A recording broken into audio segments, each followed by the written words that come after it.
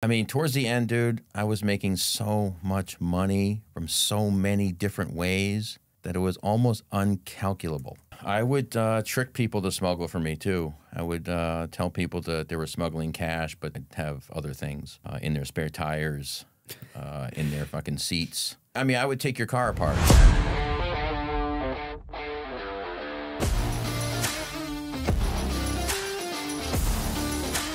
Welcome back to another episode of Locked In. On today's episode, I have Rich Laferriere here with me today, a fellow Connecticut resident, to share his story of how he made millions of dollars using car hauling trucks to smuggle cash and drugs across the country. Listen to Rich's crazy and movie-worthy story unfold in this epic episode of Locked In. I'd like to give a big thanks to Factor, America's #1 ready-to-eat meal delivery service. Skip all the meal prep hassle and get Factor's delicious, fresh, never frozen meals delivered to your door. Head to factormeals.com/lockedin50 and use code LOCKEDIN50 to get 50% off. Factor is my first choice for fresh, never frozen meals, and I strongly suggest you give them a shot. Big thanks to Factor for sponsoring Locked In. And I also want to give a big thanks to all those who leave a comment on our YouTube podcast episodes or a review on our episodes on Spotify and Apple. It helps us tremendously get the show out there to more people. Remember, you could stay up to date on all the exciting things we have coming to the Locked In podcast by following me on Instagram at Ian_Bick. Now sit back, relax, and get ready to lock in with Rich Laferriere. Rich, thank you so much for coming on Locked In, man. You were on my good friend Johnny Mitchell's show. Yeah. And you were supposed to do mine first, but I dropped the ball. I didn't know that you had applied to be on the show. Hey, you were up front in your disclaimer about it could be a month or so to get back. And so, you know, you were pretty much right on point with that. Yeah, and I had, when I reached out to you when I was going through the list, I called you we got on the phone and you're like, you saw me on Johnny's, right? And I'm like, no. And then you were telling me, I was like, holy shit, I just did that because I do Johnny's clips. That was hilarious. I was like, oh man, I just did this 2 weeks ago. I did his clips for it. Because I totally assumed his guy did the clips. I mean, that's the way we talked about it, there. I mean, there wasn't. Mm-hmm. It's a small world. The world's very it was connected. Crazy. And I mentioned to my wife about that and she goes, wow, it's not that crazy in my life. Like weird things like that happen. And there's so many of them, but that was cool. Yeah, and this is cool because this is like the first, I think, interview I've done where I kind of know the whole person's entire story and like the intricacies of it and like what exactly happened. But this is like a little bit of a different platform to give you kind of a chance to speak freely about what your story is. And your story is interesting because you never actually went to prison. You went through so much shit and you never went to prison. Hey, yeah. Is there like a comment section sometimes that people write into? Have you ever heard of those things, underneath the videos? You mean like on YouTube and whatnot? No, I'm talking about Johnny's thing. Yeah. Yeah. I mean, yeah. People don't love when you do things and then seemingly outside looking in don't appear to pay the price. Yeah, but one man's price is different than another's. And, I'm sure you paid the price in different ways. Many different ways. And a lot of them started between 5 and 7 years old. Yeah. I've been paying it forward for a long time, buddy. Yeah. I mean, and no one ever knows what the other person has went through up until the circumstances or this and that. Everything's different. Some people don't. It's like some people that get caught for crimes and other people that don't for the same thing. 100%. 100%. I think it's interesting when people who aren't, well, much like you say, aren't aware of the full picture, but, can give you a full opinion. Was it weird to share the story and then see your clips do so, like, you did millions of views on all platforms? I don't even know, man. I gotta just be straight up honest with you, man. I'm like 52 in March. My son turned me on to Johnny. That's how I even found out about him. My son's 20. So I wasn't aware I even blew up on TikTok. I wasn't even aware of it. I was watching, I watched the YouTube numbers. I watched them for, like everybody does, the first, week or so, and they seem pretty strong. And then, so Johnny sent me an email because someone had reached out to him that wanted to reach out to me. And I said, is this for real, this guy who just emailed me? He goes, yeah, he's legit for real. And he goes, by the way, you know, the YouTube numbers are going to probably do well because you blew up on TikTok. And I'm like, what? And I went and looked, and it was the Houston story. Like, go figure. Like, that, out of all the things I said that day, that was that Houston story. I don't know, man. I don't know. That was the one of knocking at the cartel's house. Was that the one? Yeah, the one where when you said where I no almost to got them. robbed, or Yeah. and everyone said, "Oh, he watched too much Training Day." You want to hear the honest to God truth? I saw the movie after. Honest to God, I mean, seriously, it is very similar. I watched it and I go, "Wow, that's crazy," but that happened to me. Yeah, I just started watching like The Sopranos and all these older movies because everyone would always make comments. This sounds like a scene from this and that, and now I'm understanding what people meant because some of the stories people share do kind of sound a lot like some of these TV shows. You know, I have a group of friends of mine who are as straight as can be. Some of my best friends from, 20, 30 years ago. And we go camping twice a year together. We still do this. This is like our 40th camp. It's crazy, right? Twice a year. These guys, I drop little gems on them here and there. And they just can't get their heads around it. And, you know, I feel like sometimes I got to just stop talking because the stories seem so fantastical that I certainly don't want the people I care the most about to think I'm a bullshitter. So I just stop and kind of let, someone else, pick up the conversation because I can see that I'm losing people. You know, when I get too deep into it, they can't relate to the things I've done. Yeah. You know? Has anyone in Connecticut that you're friends with seen your clips and say anything to you? Oh, yeah. So... I dropped a accidental plug from my old trucking company. So a bunch of my old drivers that I used to work with and dispatched and even had some dealings with and so on called me up, Facebook messaged me, and they all went nuts over it, and because they didn't know. Mm-hmm. They weren't those kind of friends. There was only about 5 or 6 people that had a pretty good idea what I was doing, but no details. Yeah.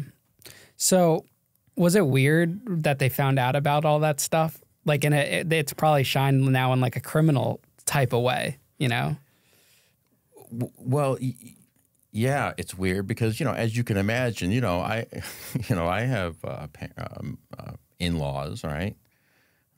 Who, I had to show up at my mother-in-law's door one night with the DEA in hand, talking about we got to hide your daughter and grandson and your son-in-law.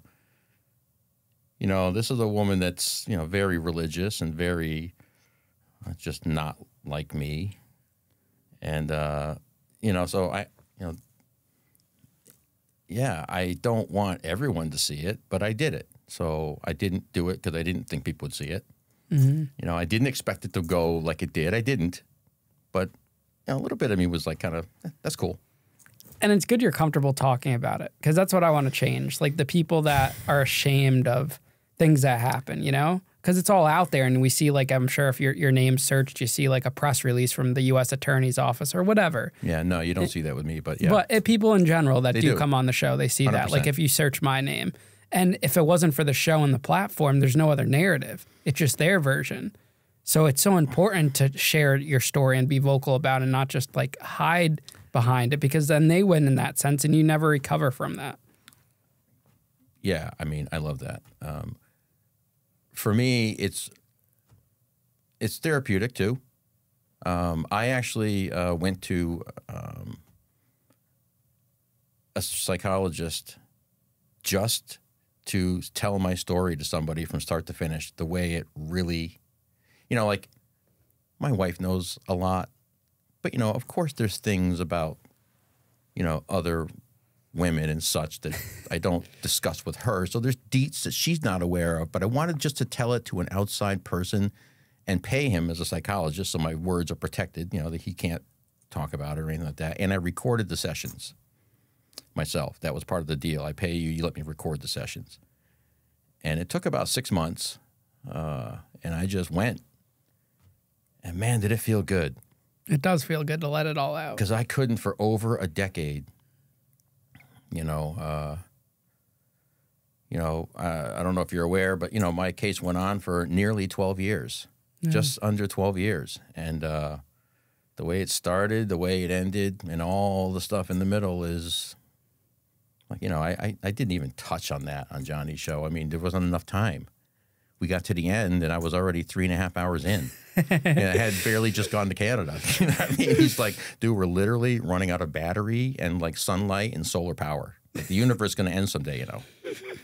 Cool, man. Well, you know, we'll definitely focus on that aspect of your story today too. And, you know, for people that haven't seen Johnny's episode with you, to definitely check that out, because that'll be a lot of like the, you know, like the bits where like the salacious stuff that Johnny likes to do, and that's his thing. And, you know, for people to get that insight. But without further ado, let's start, you know, with your story today. Where are you from? Where'd you grow up? What was like childhood like? So, yeah, I mean, my mother and father, I never knew them as husband and wife. They divorced probably 6 months after I was born. My father's parents, so my paternal grandparents, took me from my mother. My mother was only 17 when she had me. My father was, 23. Right, I know. Yeah, that was the Johnny joke too. But yeah, so he was older. My mother needed escape from her. She had an abusive family, alcoholic, you know, the whole, you know, angry life. She grew up very angry. And my grandparents took me away. And that was the best thing that ever happened to me, because, you know, my grandparents were really my shining stars. You know, they gave me a good, safe place from 1.5 years old till 9. My grandfather would die at 5 in kindergarten. And my grandmother carried the torch. And she, you know, my grandmother was great. You know, she loved me to death, and I knew she was on my team.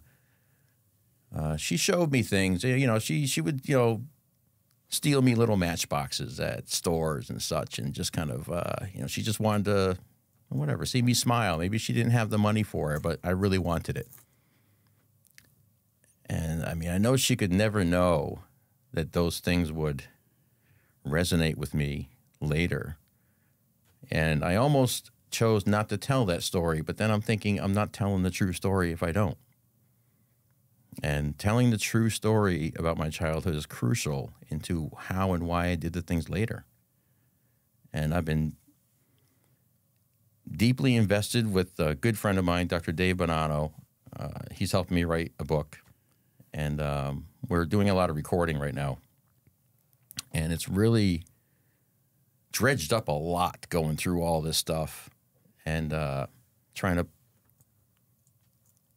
The first psychologist, I said it took about 6 months. That was at one session a week. We're already like 20 hours in, and you know, we're only at like 2006. So it's been eye-opening for me to dredge up all the old days, but they're so crucial to the current days. Yeah, I mean, childhood really affects everyone's decisions, and you don't really reflect on it while you're going through it. It's always later on that you reflect on it. And then to take that to the next level, you start questioning, did you really have a choice at all? You know, we all approach forks in the road. You know, I'm a driver by nature, so, you know, I use a lot of road analogies here. But we all have forks in the road, and you think you have a choice, right or left. But the decisions that you made or the things that you saw that went into the processing of the very decision-making, if those things are flawed, you never really have a choice. You were always going to go that way. And oftentimes the choices only are shown to you in hindsight as well. It's rare to know that you're at a fork in your own road, right? I mean, it's rare to know. I've had a few where I did know, and I still made a decision that you wouldn't believe I'd make. What do you think, now that you've gone through the therapy and you've focused and spent a lot of time reflecting on childhood, what do you think is like that one pivotal thing that's happened in your childhood that affected your outcome? So I learned how not to be. I wasn't taught how to be a good person. I was shown how not to be a bad person. And what I mean by that was I just was shown a different. My parents and family around me showed me things that weren't necessarily conducive to a normal childhood. You know, I mean, I saw crime, I saw abuse, you know, You know, I was physically, emotional, verbally abused before the age of 10. I was a new kid in school 9 out of 12 years. Only child, by the way, to two parents that don't really seem to show much interest in me. So I have to learn how to assimilate, 9 times as a new kid, and luckily I was funny. I had a sense of humor, and I was athletic. So sports was my in. Like, I literally would walk into a gymnasium and look at the strongest, fastest kid, and that's the guy I got to beat. And that's been my MO my whole life. Always trying to one-up the guy who's doing better than me. How do you think your friends would describe you if we had one of your high school buddies? I know you just gave us your description of you, but how would they describe you? I love it. Can I answer that with if you want to hear the truer story, I'll tell you what a friend actually said about me. Give me the whole thing. So I'm at the height of my craziness, okay? I mean, I'm pulling in hundreds of thousands of dollars a month. But I'm still grounded with my clean friends. And when I say clean friends, by the way, I mean my friends from high school who aren't with me in this game. These are my real friends, okay? My clean friends are my real friends. But I still want to connect with them because at some level, hanging out with people who aren't in the game is so refreshing.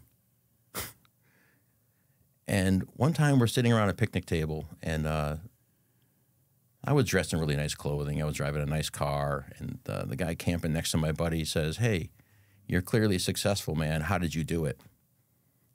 I'm not going to tell him the truth. I'm one of the biggest drug smugglers you ever run into. You'll never see no one like me for the rest of your life. So I'm looking at my friend, and I'm like, how do I answer this? Like, help me out, dude. Help me. And honest to God, my friend said, you know how he does it? He's got the balls to do the shit you don't want to do. And that's how I think my friends would describe me, that the stuff I do and have done is balls, man. I mean, you got to, I didn't accidentally do the things I did. I evaluated the risk, thought I was smarter, played the law of large numbers. So, but when you were going through it, though, did you actually think you had the balls? Or looking back on it, it's easy to say, yeah, I had the balls to do it, and your friends are saying that to you, too. Yes, it is easy to say those things, and it sounds cocky and like, shut up. But I knew when I was asked to switch products, that wasn't something that I was really wanting to do. But I knew that I had the balls to do it. And okay, yeah, balls can be a terminology. I had such good transport, and I'm a logistical genius. And I don't mean to sound, look, man, I'm not a rocket scientist, I'm not a surgeon. But let's not talk about those subjects because you're not going to hear a lot from me. But in this stuff, you're going to hear everything you want to know.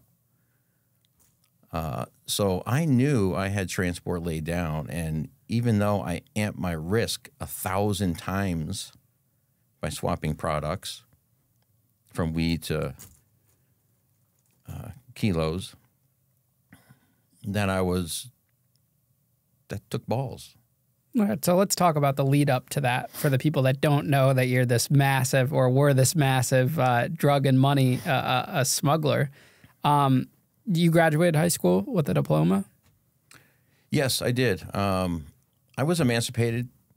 Like legally? Like legally, actually? Oh, yeah. I took my mother to court. So when I went back to my mother, if I could just back up just a hair. No, tell me how you want it.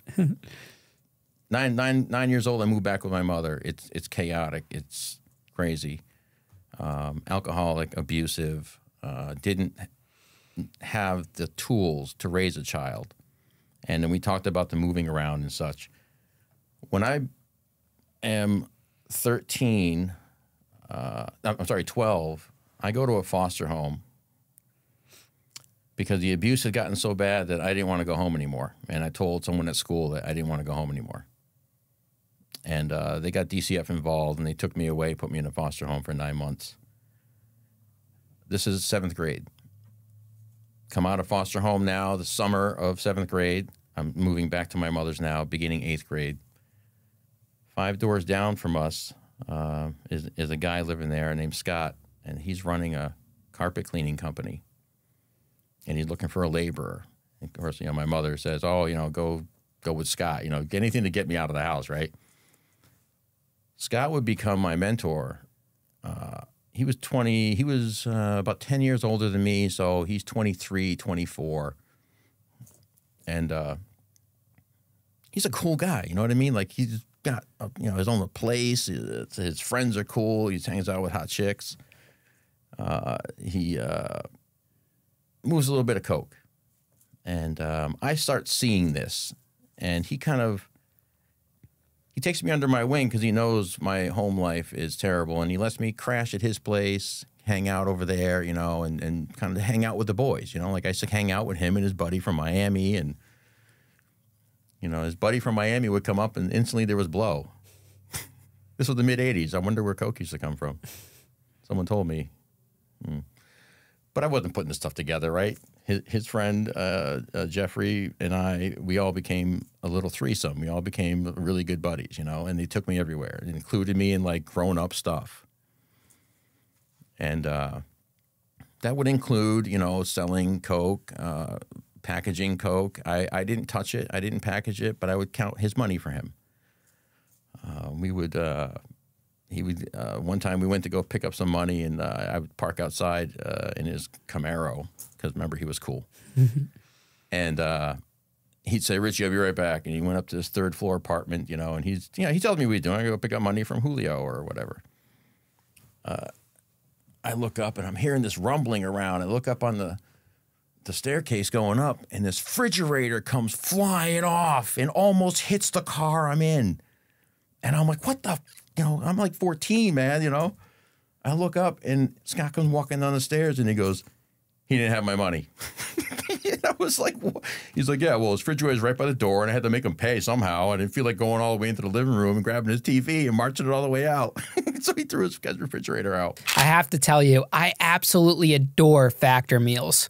Not only are they incredibly convenient, but they also fit perfectly into my budget. They're even more affordable than constantly ordering takeout.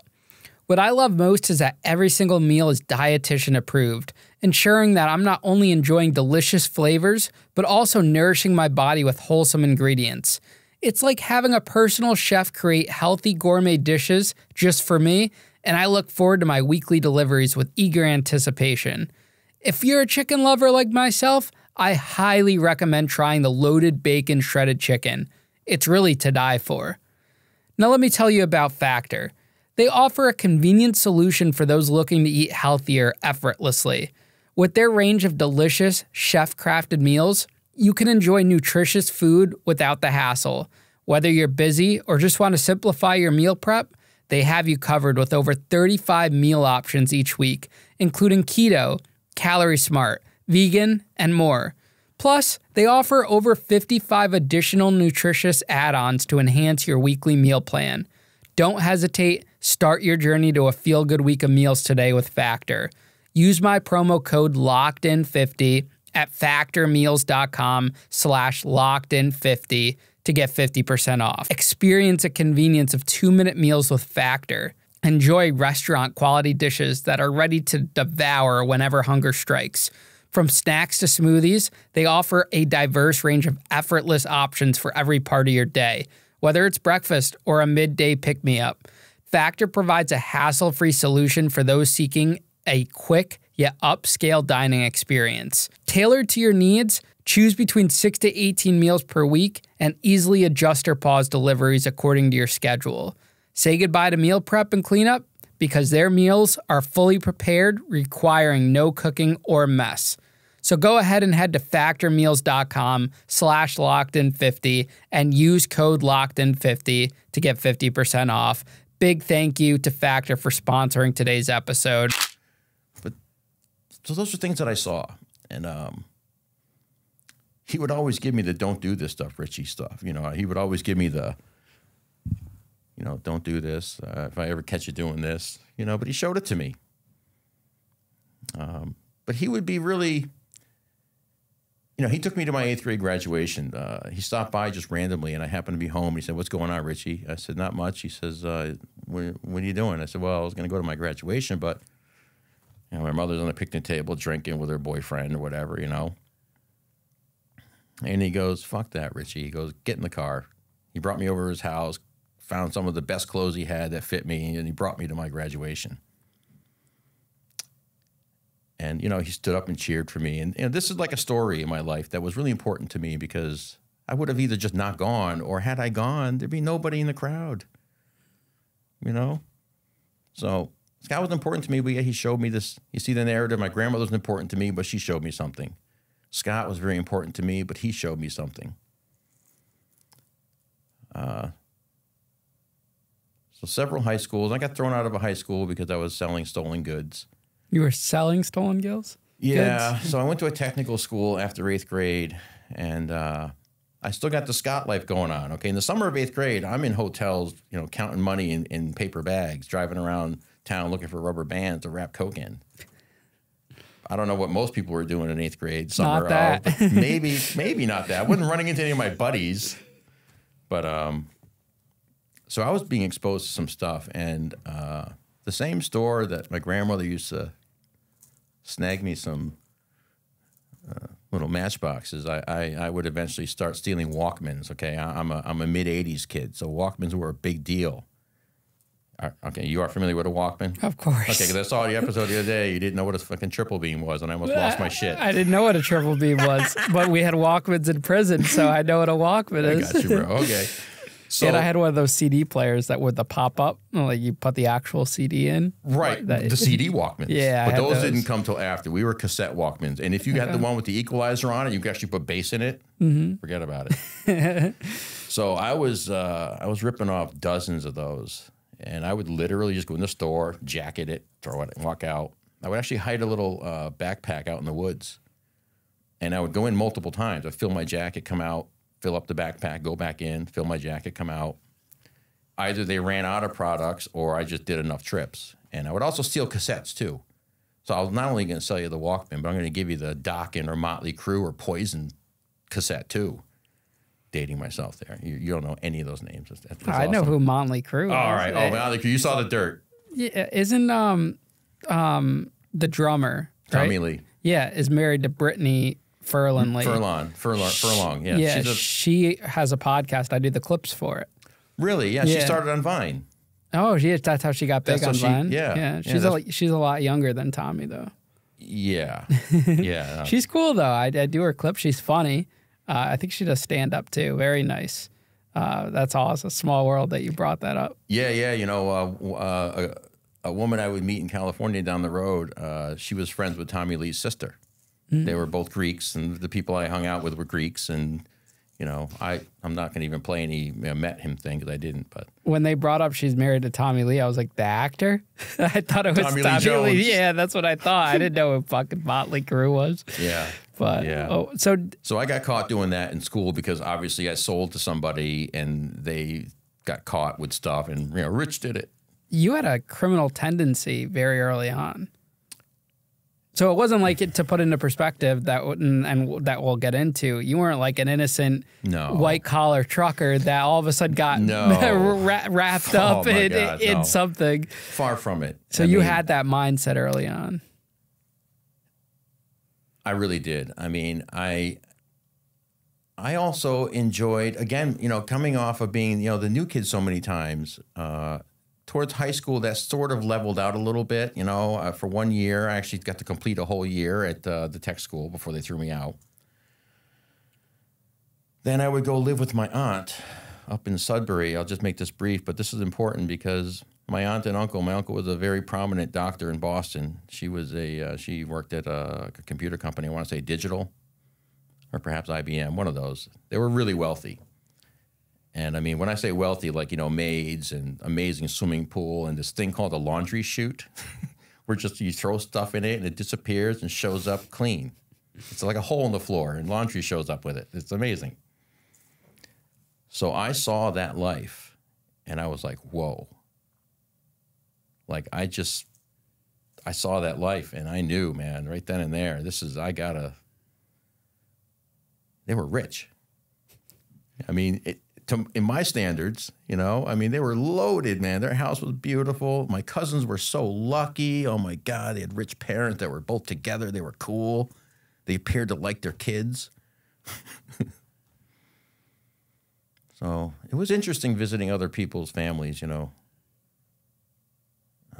seeing how the other half lived, you know, with parents that gave a shit, you know, and would actually have Christmas for them and hot cocoa and stuff, you know. Do you think that motivated you to do the things that you would later do? 100%. I was craving, I don't want to say, well, I guess you could call it attention.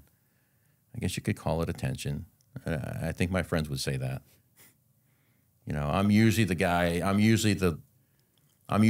the party who's got, the wildest things to say, or sometimes I'm the loudest in the room, and I got to really just consciously tone it down and realize there's other people. But personality was everything to me. I think I learned how to mirror very early on. You know, mirroring was something that I learned about in the early 90s. And when I first heard what it was, I said, whoa, I naturally picked that talent up without even knowing it. That's how I assimilate. I mean, you know, look at what I'm doing right now to you. You understand what I'm saying when I say mirroring, don't you? Mm-hmm. So it's very similar. Like, I can do the things that kind of assimilate me into a group. I didn't practice this stuff. Like, when I heard about it, I was blown away. When I heard it, I got chills on my spine. I go, this doctor's talking about me. This is how I do it. It was really a revelation to me, you know. Eye-opener. Yeah. It sure was. And the psychiatrist and I went through that, you know. And he found it absolutely astonishing. I mean, when I first mentioned that to him, he goes, that's what they teach psychologists and teach, you know, there's usually these, or it's also sociopaths, psychopaths, and narcissistics and dark empaths who also do this. Not that I know anything about those things. Did you have like an aspiration of what you wanted to be? Did you have like a plan? So you know how I got into trucking? How? I got fired from a job. This is after high school? Yeah, after high school. So I do graduate high school. Okay. I get emancipated. I graduate high school. Didn't go to college. Didn't go to college, but I graduated, and I went to school. By the way, you know, you're aware with emancipation, you know, you become a legal guardian for yourself, and you know, I didn't have to go to school. I was living in my own. I had my own apartment at the time. You know, from the drug business. No, I wasn't into drugs at all. This was just from This was just. I had my own. What didn't you make money? Yeah, I worked. Okay. I worked at a furniture store, and I ripped them off too. I made tons of money from them too. All right, so from the stealing business. Yeah, so okay. I worked for an old company called Unclaimed Freight. I'm not sure if you ever heard of it. No. Okay, you know Bob's Discount Furniture? Yeah. It's that stuff. It's the same furniture, but it used to be called Unclaimed Freight. Same stuff. Go to Bob's, same stuff. Wait, what do you mean by unclaimed freight? That's what the name of the store. No, but you said that kind of stuff, like furniture, or is it like off the stolen property? What is it? No. It's a legit store. Like, okay. Think of it as Bob's Discount Furniture. Yeah. Okay? I'm working at Bob's Discount Furniture. I'm a guy who, when you come buy a couch, I help put it in your truck for you. I help you tie it down. I carry stuff around. I stock shelves. One day, the boss comes up to me and says, hey, Richard, I need you to hang up these banners around the store, you know, the big sale banners, you know, they're like the size of like a bed sheet, right? And they say sale or waterbed sale or gun rack sale, whatever they say. And as he's telling me this, I'm standing in his office, which is the second floor, and the one-way windows. He can see out, but no one can see in. I look back at the back door where I work. That's my station. I work the back door. And I got a thought. If I hang this banner in such a way that he can't see that back door from this office, I've got the whole, I mean, that's the mother lode, man. So it was a bit big of an, okay, so I stole a bunch of stuff alone, but then I started getting into bigger furniture, and I enlisted help from a friend of mine who had gotten a job there. So we were both like legit stealing like gun cabinets, mattresses, like all our families for Christmas got mattresses and like bureaus and like bizarre. I bought my first car. Not in cash, but in furniture. I walked into the guy's house and he's like, I want $900 for this Chevelle. I'm like, I don't have any bucks. But what kind of furniture do you need? Literally. And he was like, what do you mean? I go, well, I mean, what do you want? What would look good in this living room? How about an entertainment center? How about a gun cabinet? How about a nice waterbed? Yeah. And I'd say, I'll get you those 5 things. We're even. So I did that for all of high school. I'm sorry, the last 2 years of the high school I graduated at, I should say.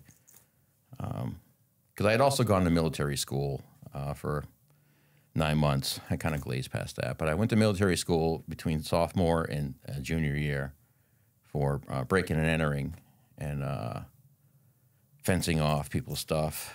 And, man, I didn't even mean to do all that stuff either. You know, like the people who lived next to me, man, these kids, man, they were like B&E guys. And they were bad at it. They were smash and grabs. You know what those guys are, right? They kick doors in instead of pick a lock or look for an open window. Like this is like the mid-'80s. People don't lock their shit. I was in a prominent neighborhood, you know, right outside of University of Connecticut. So, you know, there's some dollars there. So I'm not going to sit here and say I started B&Es to help these guys, but I'm going to kind of say that. They were bad at it, and I used to show them. So I had really good experience in B&Es because my mother used to lock me out of the house all the time. So I used to start hiding like butter knives and chisels and stuff outside so I could jimmy the lock to get in and get my shit. So I literally got practice breaking and entering my own house because I get locked out. And it could be because I didn't vacuum the fucking welcome carpet right, or...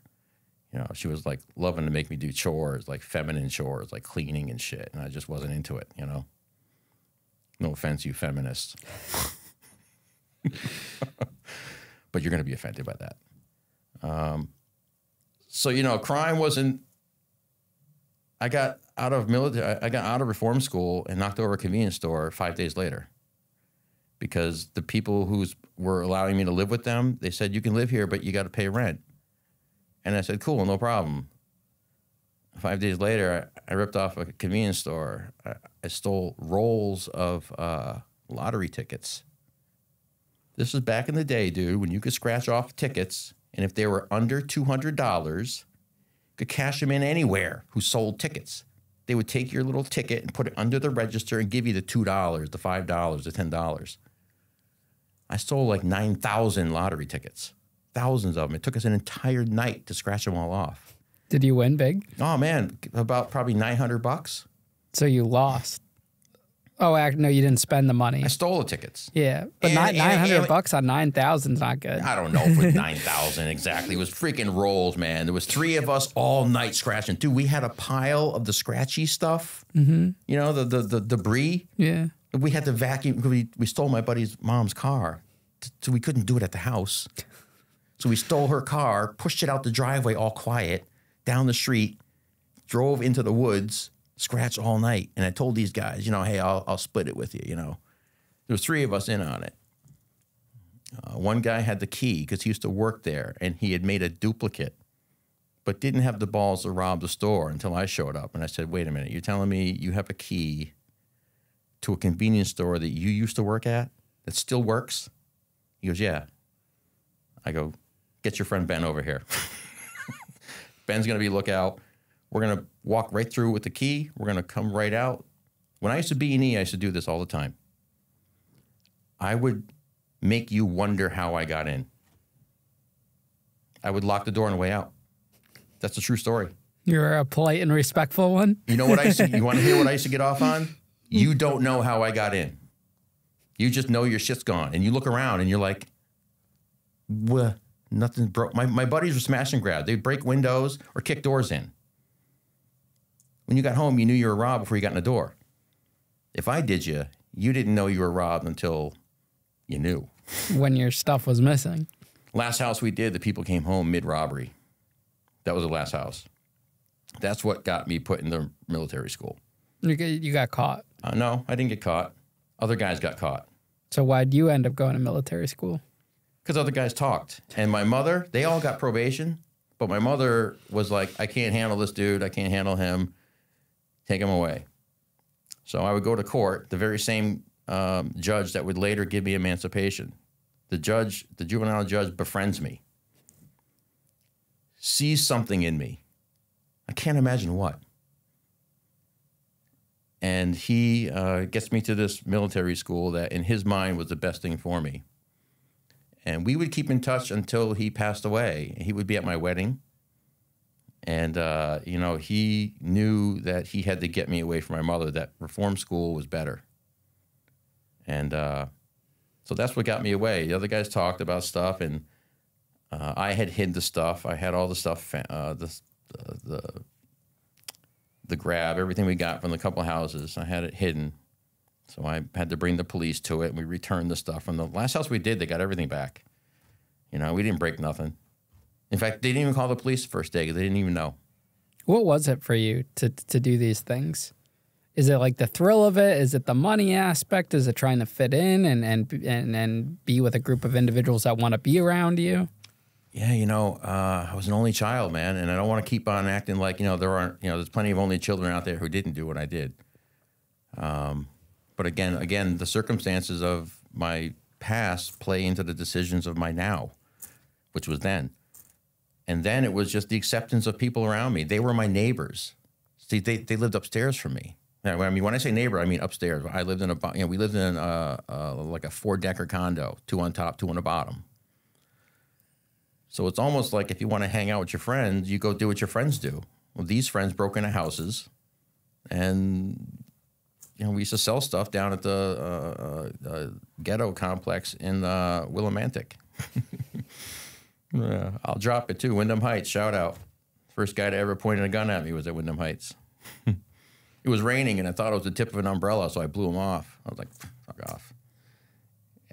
And the guy kept tapping, and I looked, and it was a gun at just my brain. Rain. It's not a gun. It's the tip of an umbrella. Like, what an idiot. You know what I mean? Like, I didn't even... We got all of our stuff taken from us that night. So, you know, you win some, you lose some, I guess. So I was in high school doing all this, you know. So high school, you end up finishing high school. Yeah. You don't go to college. How do you get into? Do you go right into trucking right away? Yeah, man. A friend of mine says, "Hey, Rich, I just been let go from this restaurant because they were not doing so well and they were on the downward spiral. So I needed a job." One of my friends says, "Hey, I work for Unclaimed Freight, the same company who I used to work for. In fact, it's even the same friend that I brought in, I told you. Mm-hmm. This guy now has gone on to work for the company that delivers their furniture to your house. So you buy something in Unclaimed Freight, you set up delivery to your house. This other company, not Unclaimed Freight, IGC Management, they're out of business now, I can mention their name. They own the trucks and the warehousing. So, you know, I said, hey, that sounds great. And these are box trucks, and they're just under the limit that I don't need a CDL. And I take the job as a helper. Back then, a helper was the guy who read the map and got you to your 16, 17 stops. You know, you got all these deliveries for all these people that ordered their fucking couch and their whatever bullshit they bought. And it's all low-income people, too. This is all cheap furniture. So, you know, you're delivering to, like, third-floor apartments. You know, you're, like, humping, like, sectionals, killing yourself, and they don't even give you a tip. But so that's really how I got into trucking. Was just random. Like, what if my friend worked at like a law office or something? You know, like, so that's how I get into trucking, and then I get my CDL. And was it lucrative back then during that time period, like it is now? Well, I was just an employee, so I was getting. I think we were making, if I'm not mistaken, something around $16 a stop. Oh, so that's not that great. And if you do 16 to 20 stops a day, you're doing all right. Mm-hmm. So they didn't just pay hourly back then? No, they pay per stop. Okay. Yeah. I've worked hourly for about 10 seconds of my life. And those are the jobs I just walked in and said, nope. Turned around and walked out. That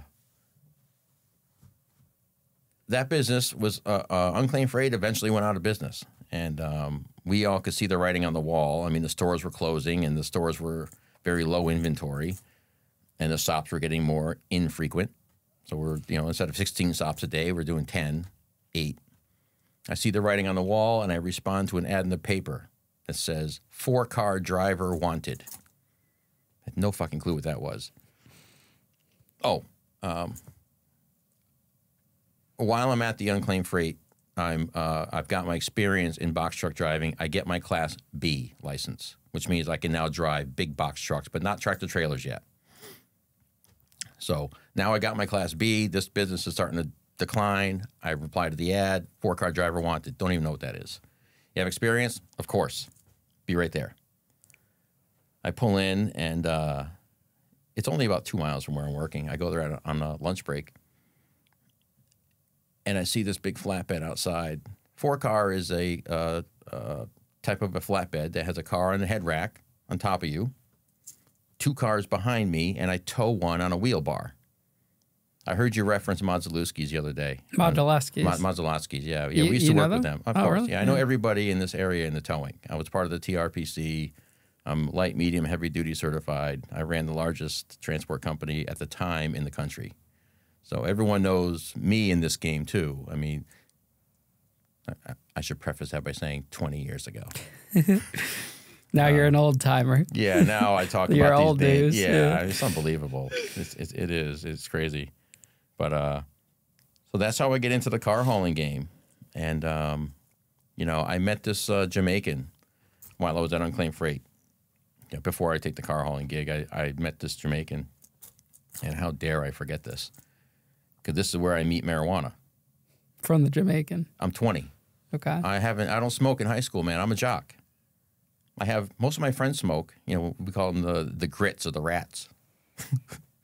And by the way, I come from a time when high school we had smoking areas, just so you know.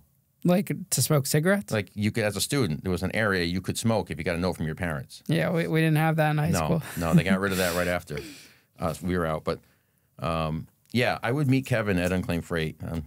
I'm sorry, I jumped ahead with the job thing, but Kevin is super instrumental because all my friends smoked weed, and I'd seen them buying quarters for $60. And it seemed normal to me. Then I meet this Jamaican guy, and he smokes all day long, man. And I instantly got to start smoking with him. And I just randomly asked him one day, how much does that cost that you just, we smoke like an ounce a day. So I go from not smoking to getting my brains blown out working with this dude, like smoking nonstop between 20 stops a day working. I'm like, whoa.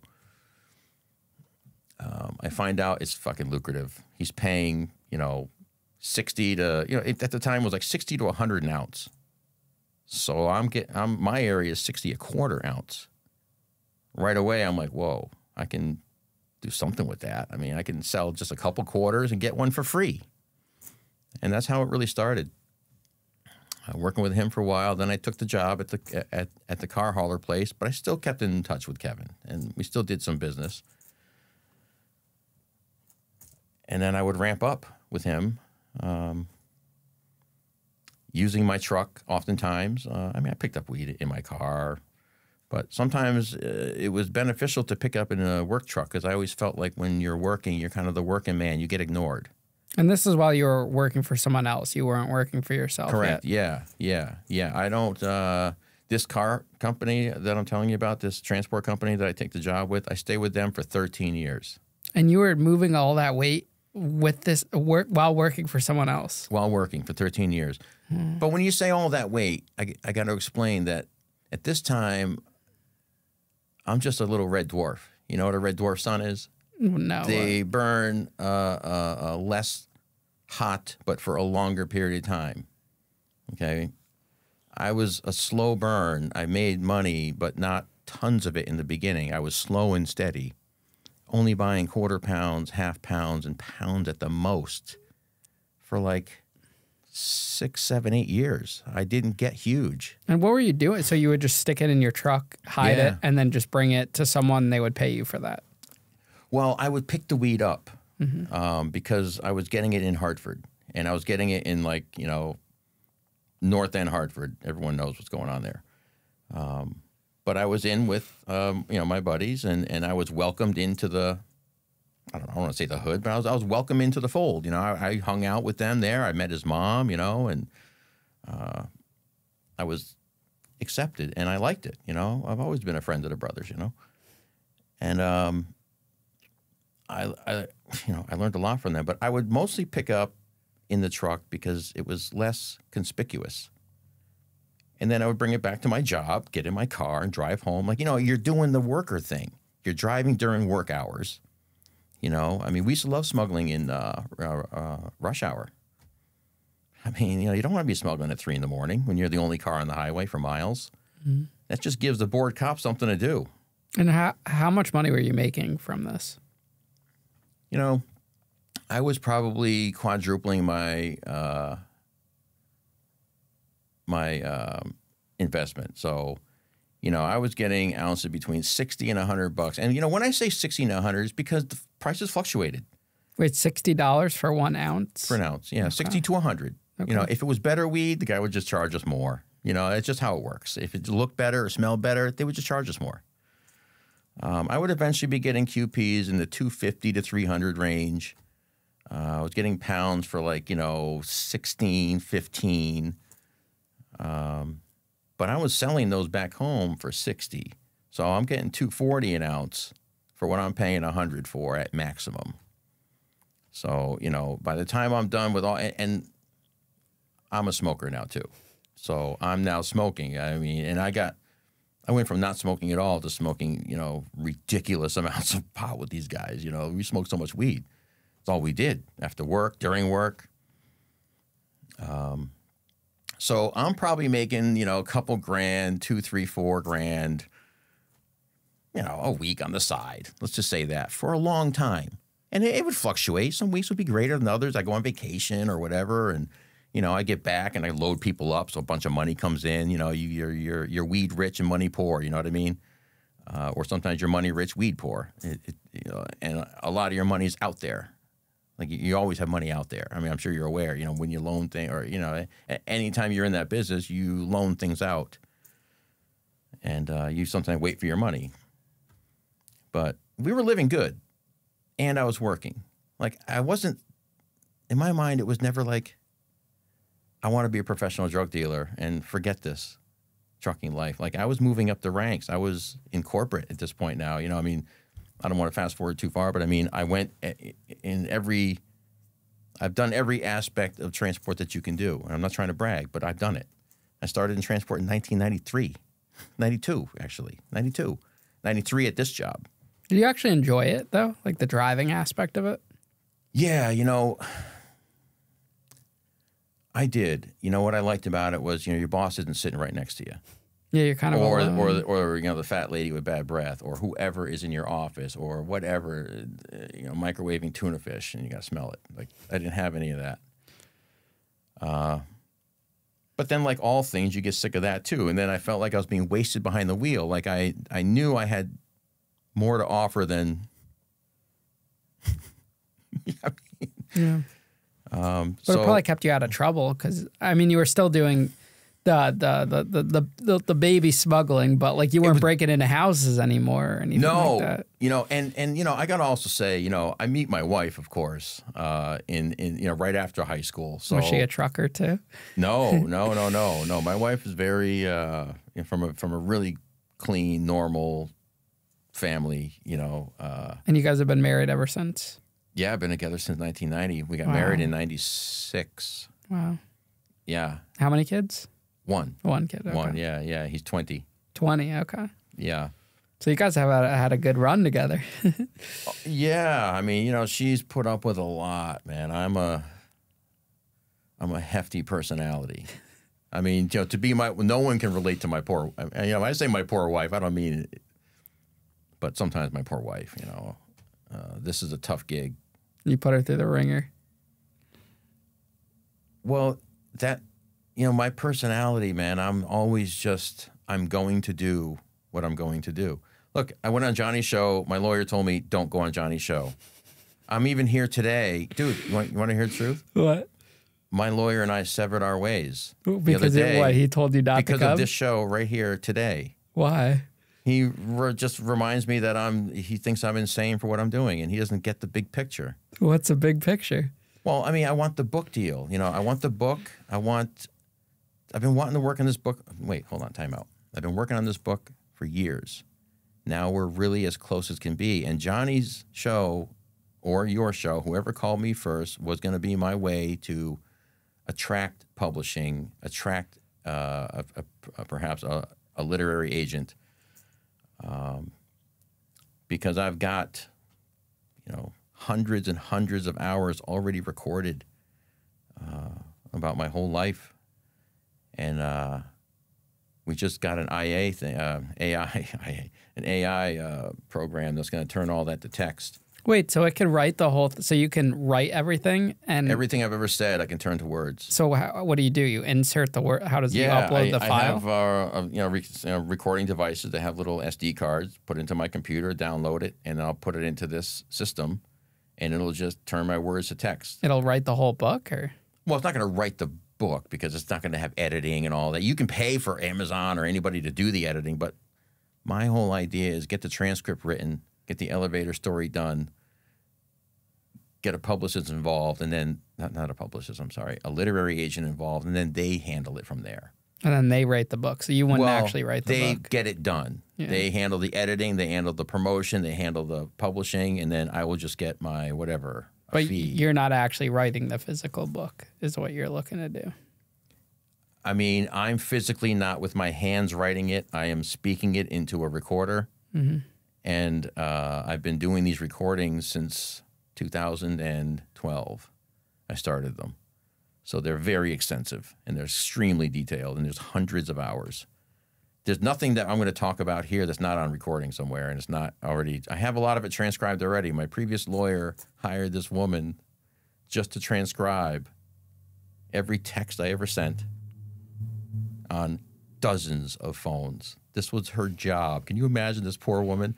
And you imagine the story she must have gone home and told people what these things I was transcribing to her.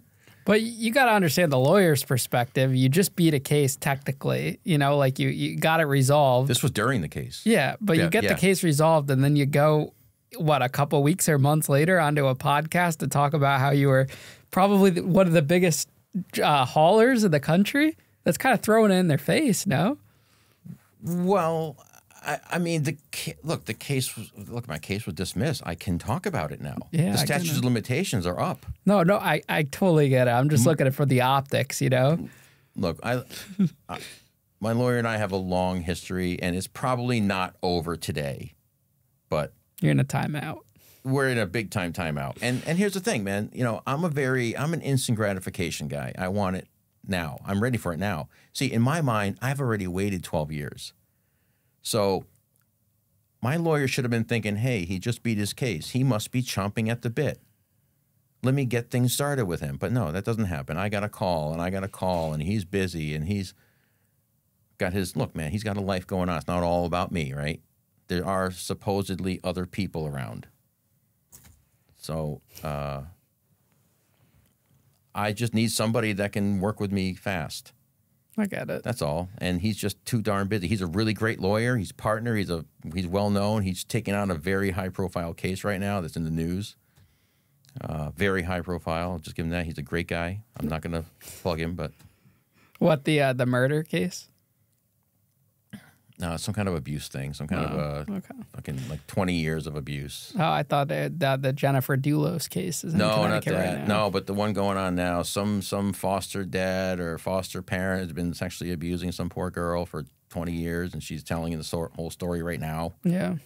Yeah, that story, whatever that is, he's doing that. Gotcha. So you were flying under the radar basically for 13 years. Why take it to another level? Why change what you were doing?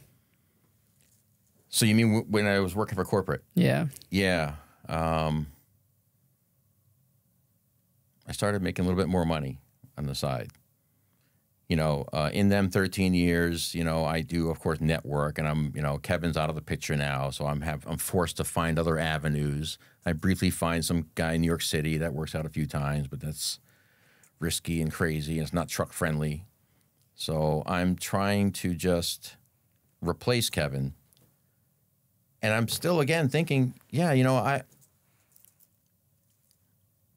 start making more money. That's it. And when you start making more money not working, you start giving less of a shit about people who expect you to do things at your real job. Like, you know, I kind of was getting a little complacent. I was getting bored with it. But bottom line is I was making more money on the side now, and it just overtook. You know, do I need to get up at 2:30 in the morning to go in and set up loads for 15 drivers? And, you know, I can make 5-10 grand a week and stay home and sleep late. And how are you exactly making 5 to 10 grand by staying at home? Yeah, just flipping weed. I mean, that's all I'm doing. I'm not doing any more. I'm not doing anything else. I'm just selling weed. I've got it down to a point now where I'm getting like pounds in the 1,100 to 1,500 range, and I'm able to flip those for 2,500 to 3,500. You know, depending, obviously, if you break them down into ounces and quarter pounds, you make more than if you sell a whole pound. It's what I mean by that. Are you the one physically doing all the work, or are you just putting up the money, buying it, and having someone else do it? No, I'm doing everything. So people are coming to your house to buy it? I'm delivering a lot, but my close friends are still coming by. And this has nothing to do with trucks at all, this aspect to it. You're just selling pot. Yeah, once I'm done with the corporate trucking stuff, I'm done now. I now work for myself. I end up going to get my Class A license, and I start my own business. With probably the drug money. Yeah, well, it doesn't cost much to get an LLC. I mean, it costs much to buy trucks, which I did that over like a weekend. I just went out and bought trucks one weekend, like literally. I talked about it on Thursday, and my driver's like, yeah, I think that'd be great. And I called him on Sunday. I said, dude, just bought a truck. What kind of truck did you buy? I bought a Freightliner Columbia, full-on condo. You know, you can, it's huge inside. You can stand on the bed and do jumping jacks. It's a condo. It's a 13.6 monster. Over-the-road truck. And that happens around 2010. But around 2000 and before I buy my company, I realize I now need to start going outside of Connecticut for weed. The prices now I've bottomed out. You know, I'm paying $1,100 at my cheapest, which is good. But I'm hearing rumblings of, Southwest and West, and, we all know what's going on in California. But I end up with a connect out of Houston. And that's where I first get into the weight game and trucking and transport game, because I'm now being offered pounds for 600. The best I'd ever gotten out here is 11. How do you even find a connect like that if you're living in Connecticut? Yeah, so one of my drivers, his brother lived in Houston. His brother's neighbor sold weed. And he went over, he called his brother, said, hey, one of my friends is looking for something. Can you, put the word out? And he comes back to him relatively quickly. Yep, my friend Johnny says, get him down here. So do you fly or you drive? Yeah, the first time I fly down just to meet with them and just to kind of go, talk about the scenario.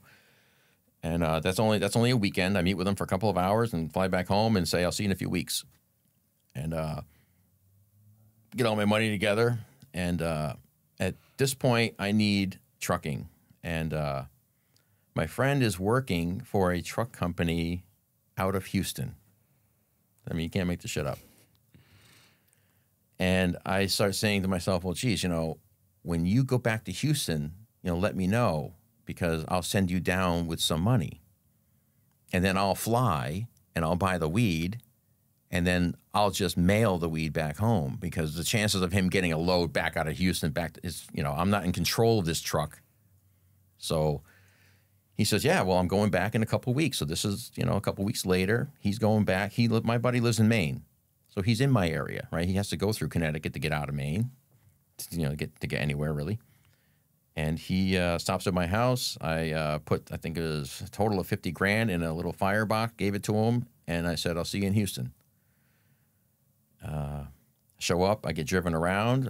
We start looking at all these different places for weed, and it's really sketchy. I mean, Johnny's, I'm in like a black neighborhood predominantly.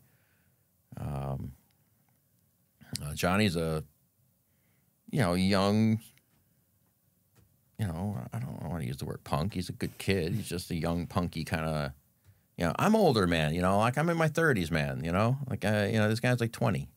And he's got gold teeth. He's got a Cadillac with fucking bullet holes in it. because he got into an argument with a guy at a red light.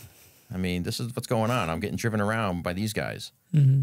And my buddy's brother, he's not in the game at all. He's an old black guy. He's like in his 60s. He just has a neighbor. Like, that's it. So neighbor and him are in on it for $200 for $100 a piece, $200 total. So these pounds are really only costing $400. But I'm paying $600 because I'm putting my buddy's brother and Johnny, right? They stand to make $100 a pound times 60. So we're driving around, and this is the classic Houston story. I mean, the very first place we go is to this house. My cousin knows this guy. We stop and pick up Johnny's cousin. So now there's me, Clarence, who doesn't even know anything, but he's going along for the ride because he's in on it. Johnny's driving, and now we go pick up his cousin.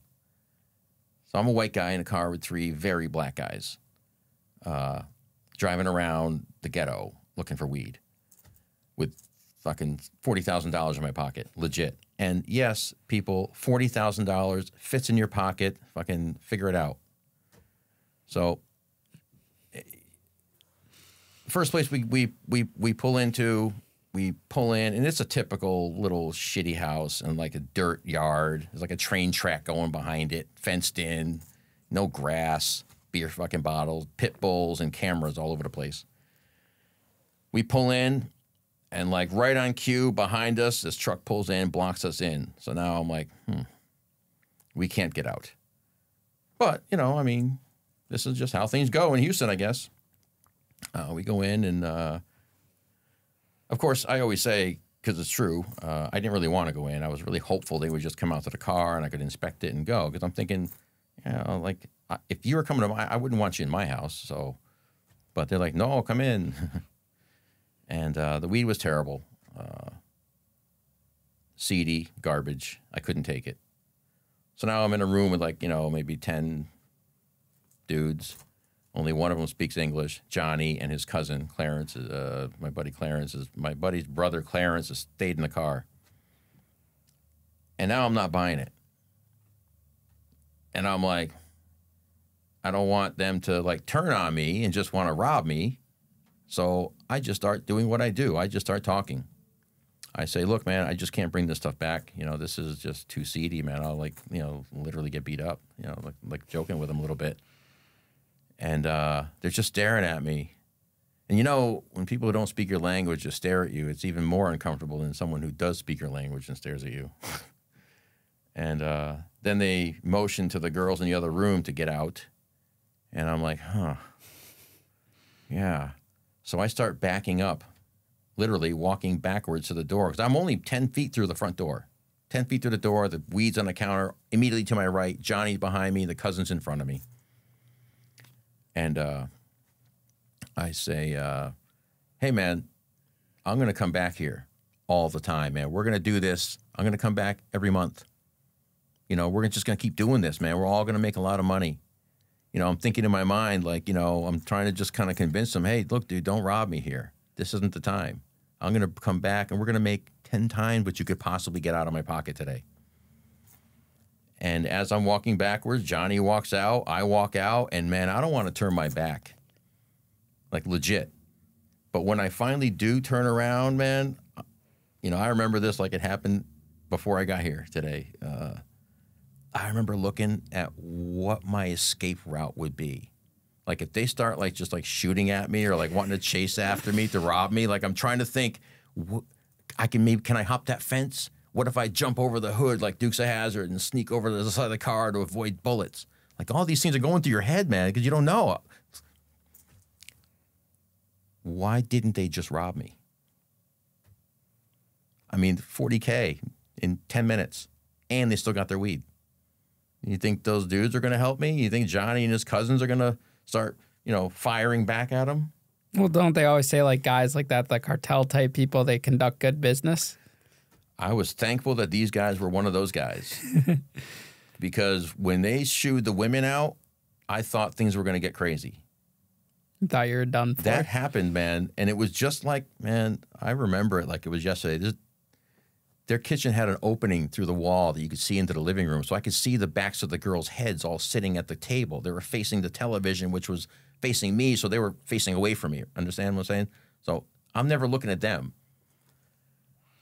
And the blank looks on the faces of the guys when I turned it down, I was like, I don't know.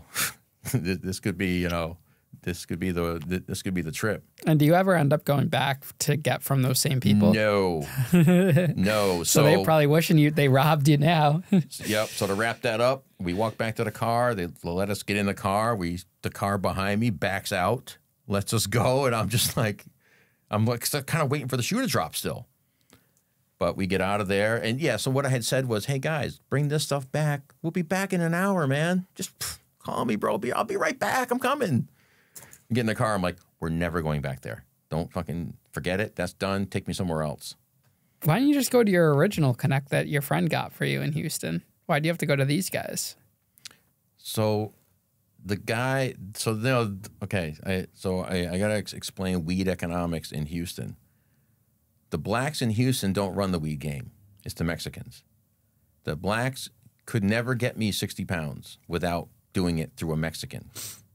Okay, because the Mexicans have the weight.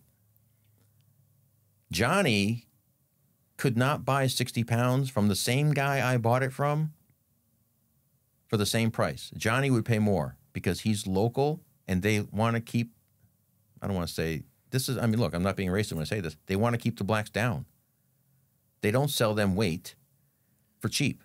If you live in Houston, you pay more for a pound than I do because I'm shipping it out of town. I'm not competing. I'm just showing up with money and leaving. They give it to me cheaper. So I could never have gotten those deals if I bought from Johnny, because Johnny would go to that same guy and he'd be paying double that. So you got to go to the Mexicans. They're the ones with the weed and the cheap weed. Why do you want to explode the business? Like you went from moving a couple pounds and now you're asking for 60. Because now I'm not working. But you were making enough just selling a few pounds. Was the money? Enough. It wasn't enough. It wasn't enough. Were you living beyond your means too? No, I don't mean it wasn't enough in the sense that I was like, risking losing my house. No, I mean, okay. An accountant would say it was enough. But not for you.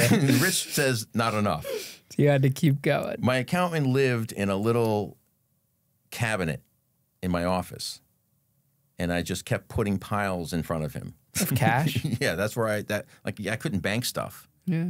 So I would build up enough cash, and then I would go take this trip, and I would, for the first time, buy, because the weed is so freaking cheap, dude. I think it was like $36,000 I was paying for 60 pounds.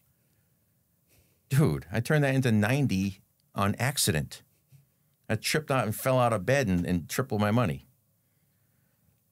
So that trip, that 60 pounds, time out. So we don't get the 60 pounds from those guys. We end up going to another Mexican and we got 60 pounds. That was my first trip. That was hairy. I mailed all that back. What do you mean you mailed it? You threw 60 pounds of weed at a UPS box? I threw 20 pounds, 20 pounds, and 20 pounds. And this was my method. I never lost. The only thing I ever lost in the mail, and I mailed dozens and dozens of times, literally, was I lost money in the mail once because I got lazy and broke my own rules. So I would go to like a Staples and I would buy boxes. And then I would buy the little styrofoam peanuts, right? You know what I'm talking about? Yeah, I used to love those as a kid, getting the boxes. We'd throw them around, hop in the box, pretend it's snow, there you go, this and right. that. Awesome, right? So I would get a box, and I'd go to Staples to get boxes, get the little styrofoam peanuts. I would get the big roll of plastic, and you just go around the weed. Just 'cause they came in 20-pound bricks, by the way. They were 20-pounders, so they were probably this big. Like saran wrap? Yep, saran wrap with like 2 or 3, 4 layers. I would wrap it with like 30 layers. I would make that box like this to try and eliminate the smell. I would put hand sanitizer between the layers. I would put alcohol. We started using vodka. Vodka works really well. You're trying to fool dogs is what you're trying to do. Eliminate the scent as much as possible. I would do 3 of those, and mail them out of 3 separate post offices around town. I would go to different post offices. So me and my buddy's brother would just drive around town, and he'd point me to the post offices. We'd go drop them off, mail them off, and I'd fly home. I was mailing them to, one time my mother told me her neighbors, hey, Ma, what are you doing today? Oh, yeah, I got to go next door and water my neighbor's plants. They're on vacation. I'm checking their mail for them, too. Ding, mailed them there. Told my mother afterwards, there's going to be 3 packages showing up there. Take them and bring them home. That actually wasn't that trip, but that's one of them that I did that too. And this is 2010? No, this is before that. So this is 2000, and I end my 13 years with the trucking company in 2006. So this is like late 6, early 2007. Could someone still get away with that through the mail today? You know, I would say you can. Because you know what they're even doing now? Like there's I get an email of what mail is coming to my house. They even scan the actual letters. So if they're doing that, I imagine they got to be putting shit through X-ray, like a bunch of stuff, right? There's got to be a lot of security precautions. You know, it's got to be harder than what it used to be. It probably is hard. Look, man, yeah, again, I'm 15, 20 years removed from literally mailing drugs. I know with like the Silk Road, that whole thing exploded, the sale of drugs online and getting it mailed. People were like ordering like cocaine to their house. Look, I would literally mail hundreds of pounds before I got trucking lined up right. And so I get this weed back home. It all makes it. It's all 60 pounds make it. I had several different places I would send them, you know, and I make a killing. Now, I don't tell everybody that I just got back from Houston and bought the cheapest fucking weed on earth. I mean, I'm not letting people know that I got such a great deal because I'm still keeping the price pretty high. But it's relative to the prices around. I'm not killing anybody. So I'm immediately planning next trip. Like as soon as I get half the weed's gone, I got all my money back and then some.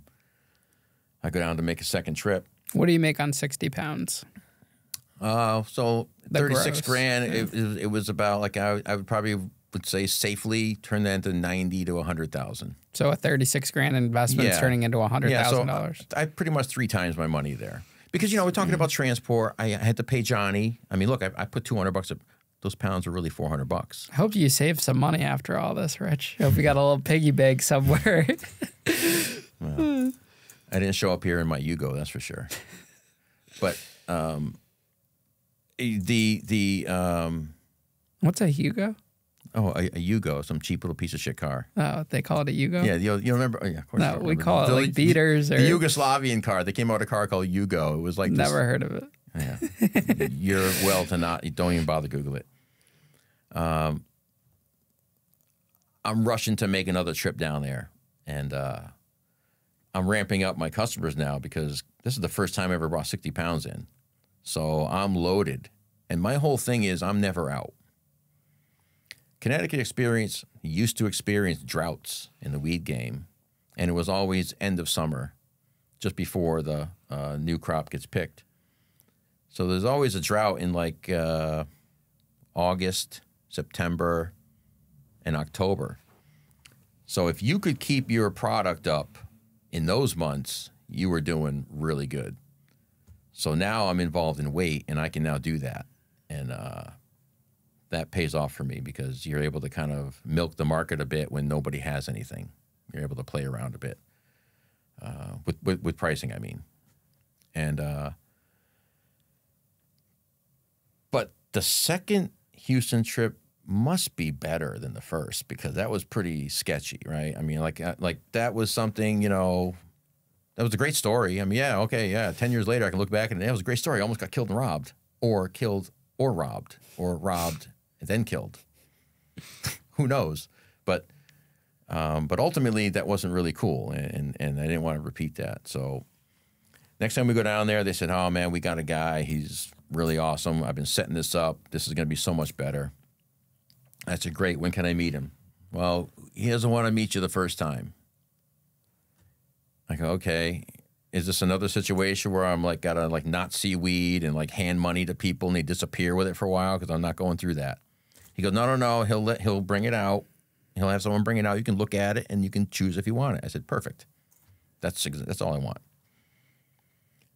So fly back down. This time I have transport coming home.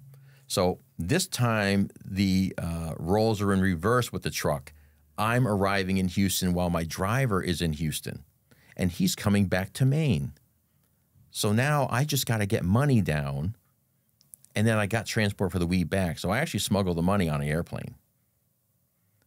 That was hairy, but I got it. And so how do you smuggle the money on the airplane? Oh, man. So I smuggled... And how much is it? I smuggled $60,000, and, dude, so here it is. Back then, it was before you went in the scanner machine where you got to do this, and the pockets got to be empty, and they scan you. They didn't have that back then. Literally, I don't sound like an old man. They didn't have that stuff back then in 2006, 7. And if they did, they only had one, and it was hardly ever open. Because some airports, I would see the thing and be like, fuck, I hope I don't have to go through that one. But I never did. What I would do is, whenever I would collect money and such, I always collected hundreds. So I collected hundreds. Because when I wanted to smuggle, I want to smuggle the most amount of money in the least amount of space. I mean, I don't know. Yeah, 20s, it's too bulgy. $1,000 in 20s compared to 1,000 in 100s. 40,000 in your front pocket, you're going to see a little bump there, but it's going to look like I'm carrying like maybe 3 cell phones. Because I would make my money in $10,000 stacks folded in half with 2 rubber bands in the shape of a plus sign. Always. My 5,000 stacks only got 1 rubber band, north to south. Always, with the faces facing out. I'm a little OCD with that stuff. Clearly. My money in my wallet is always face out, highest denomination to lowest denomination. I can always tell if someone's been in my wallet. You know, if my kid pulls a 20 out of there or my wife accidentally drops my wallet and $50 falls out. I always know. I know when they don't put my weed back right. I know when someone touched a lighter in my house because I put things specific ways. I don't just set my lighter down. I set it down so it's exactly square to my mouse pad. It's just a weird thing I do, but I do it. So I would take $10,000 and keep it in my front pocket. I put $10,000 in my wallet. You can actually do that. You can fit it, and it'll still fold, barely, but it will. Then you got to take your shoes and your belt off, and you got to put it in the little tub, right? And you got to put your wallet in there and all that stuff. So I would put my wallet in one of my shoes, in the tub, and I had always traveled with a briefcase, and I dressed pretty well. I tried to look like a corporate guy that I used to be. I spent a lot of money at Joseph A. Banks, a little Connecticut place. Hello, you're out of business now. That's why I can talk about you. I spent a lot of money on nice clothes, and then when I quit the corporate world, I didn't have any use for them. So I would put them on when I would fly with money to look like a businessman with a briefcase, like I was one of those douchebags. And I would put the rest of the money in my briefcase, and my trick, and I don't know, I can only tell you that it never failed me, fold your money in half. Do not ever have a flat open bill. The x-rays, for one thing, I've seen the x-rays, and if you are smart, you walk past the x-ray machine and you look back and you see the screens and you watch your own shit go through. You can watch your own stuff go through the x-ray. Have you ever done that at an airport? Yeah, I've seen it. You've seen it, so you know what I'm talking about. I want to see. So, like, I'm actively looking because I want to see what my shit looks like going through. What does it look like? I mean, they're seeing it. So I used to fold my money in half, and I used to put it between little packs of Post-its because the money folded in half is roughly the same size as the Post-it. And I would put them between Post-its in my briefcase. That's how I did it. And it would look like a stack of sticky notes. I guess so. Wow. Then you would get 60 When I grand. would see it go through there were squares. That's what I would see. I would see it. I've watched it. They have a blue screen, they have a red screen, and kind of like a yellowish screen. I mean, are they really looking for money, though? Yes. They are? Oh, my God. They're that much on money? Now more than ever. Really?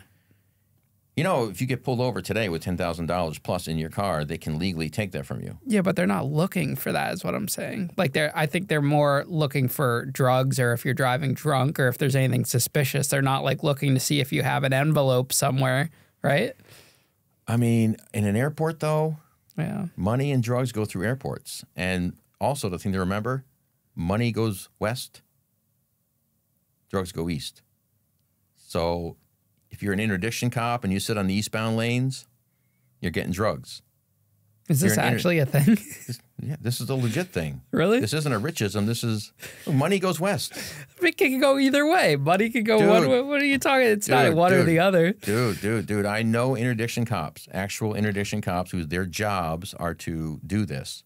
Okay. Money goes east, product goes west. I'm not saying is there ever a time when money comes. I mean, but generally, the drugs are bought in the West. I got it. Kilos aren't bought here in Connecticut because they're made here in Connecticut, are they? They're not made here. So now you're in the big leagues. You're smuggling cash to pick up pounds and pounds. Yeah. How does this turn into trucking? How does the trucking correlate with the... So this is the last trip that I will do without full control. Again, the previous trip I had money transport down covered, but didn't have transport back, so I had to mail. Second time down, I have trucking coming back, but not going down, so I had to fly with the cash, as we just discussed.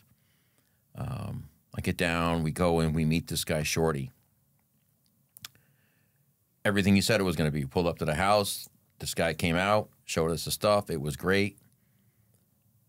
Now, I, of course, memorized the address because I'm a numbers guy. I'm a logistics guy. I know exactly where I am. I know the road I'm on. I know his street address.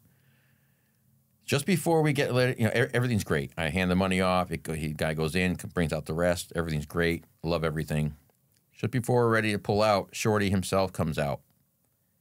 And he puts his head in the window and he goes, "You come back." And I said, "Yeah, I'm definitely going to come back.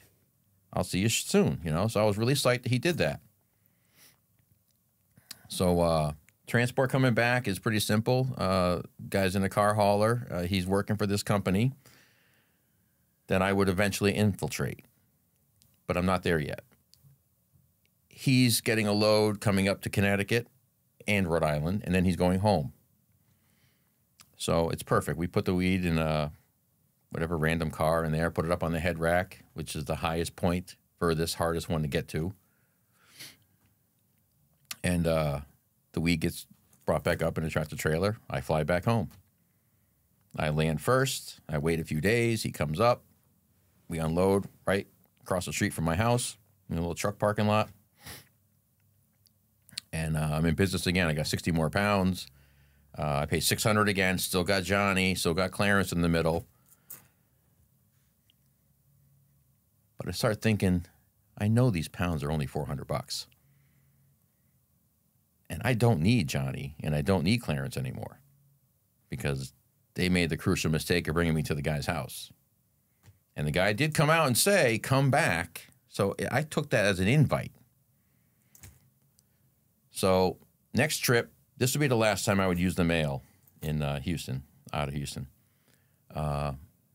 Next trip, I go down. I don't tell anybody. I don't tell my driver. I don't tell Johnny, nobody. I rent a car, drive right to Shorty's house because I memorized the address. Drove right to his house. Unexpected. Couldn't call him ahead of time because I didn't have his number. I just knew where he lived. And nothing to do. I just cold called him, man, at like 11:30 in the morning.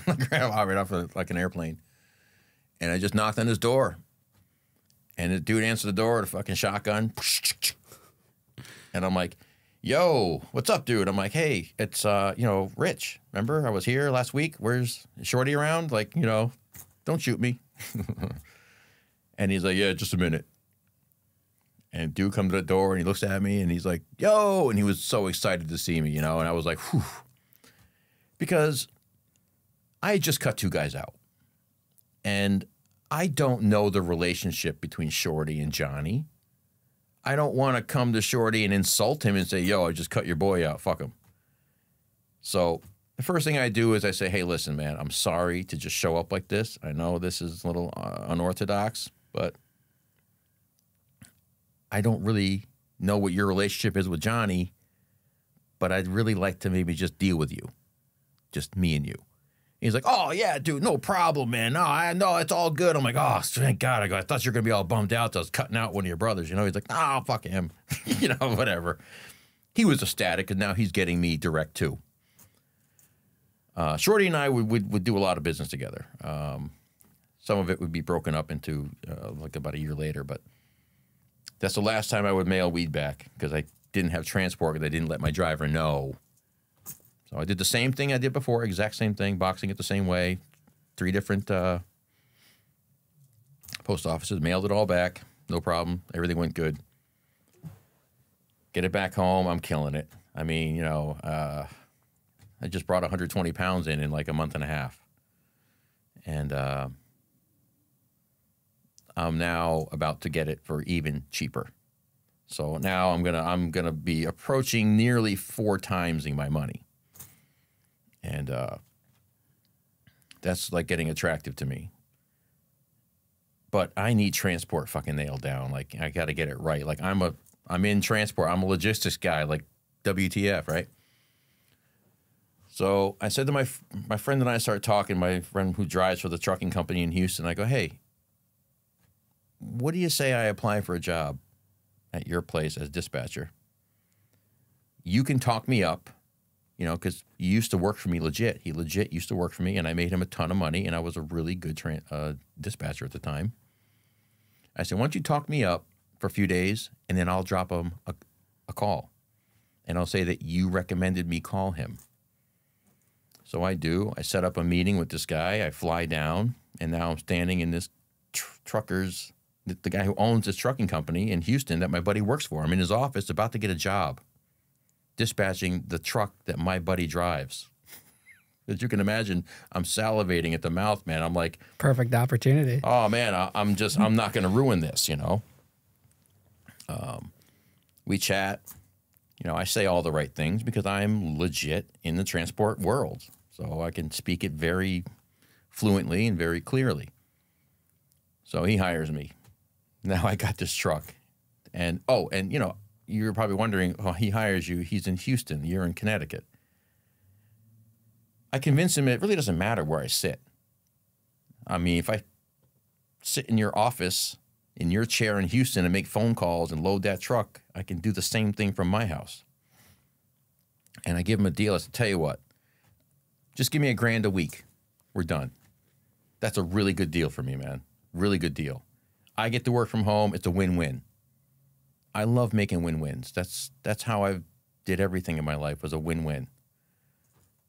So I had to make it attractive for him too. So I said, look, man, just pay me $1,000. That's it.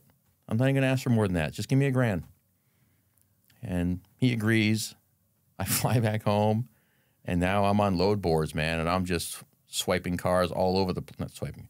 I'm dispatching cars all over the East Coast that have to get to Houston. And then I'm getting cars in the Houston area that are coming back to the Northeast. But I'm in control of it all. So now my schedule coincides with the truck schedule. So now I got transport down, hang around in Houston, party a little bit, got transport coming home. So next time I would see Shorty, I'd buy 100 pounds. Shorty was great, man. He always had the weed waiting for me. It was like there. It was awesome. I walk in the door, it would be there in the bedroom. Shorty's house was awesome. It was like you walk in, just a living room with a pool table that they just roll blunts on. They had like a big piece of wood over the table covering it. A stripper pole and a fish tank. That was it. That was the only things in the house, and big bags of weed. So it was like the ultimate, like little drug storage house, you know, but it worked for me. So the very first time I start booking cars is on this Houston trip. I start booking loads and moving them around, and we get down to Houston with the money, get the 100 pound, load it back up. It was so simple. You load onto the truck. Yep, load it right onto the cars. Where do you put it? Into any trunk of any car. These trucks, by the way, carry 9 cars. Okay. And these are this is an enclosed carrier. That garners more money because your car is not getting all the road debris. So we're moving high-end vehicles on top of it all, which is another added level of deception because high-end cars are generally good companies move those.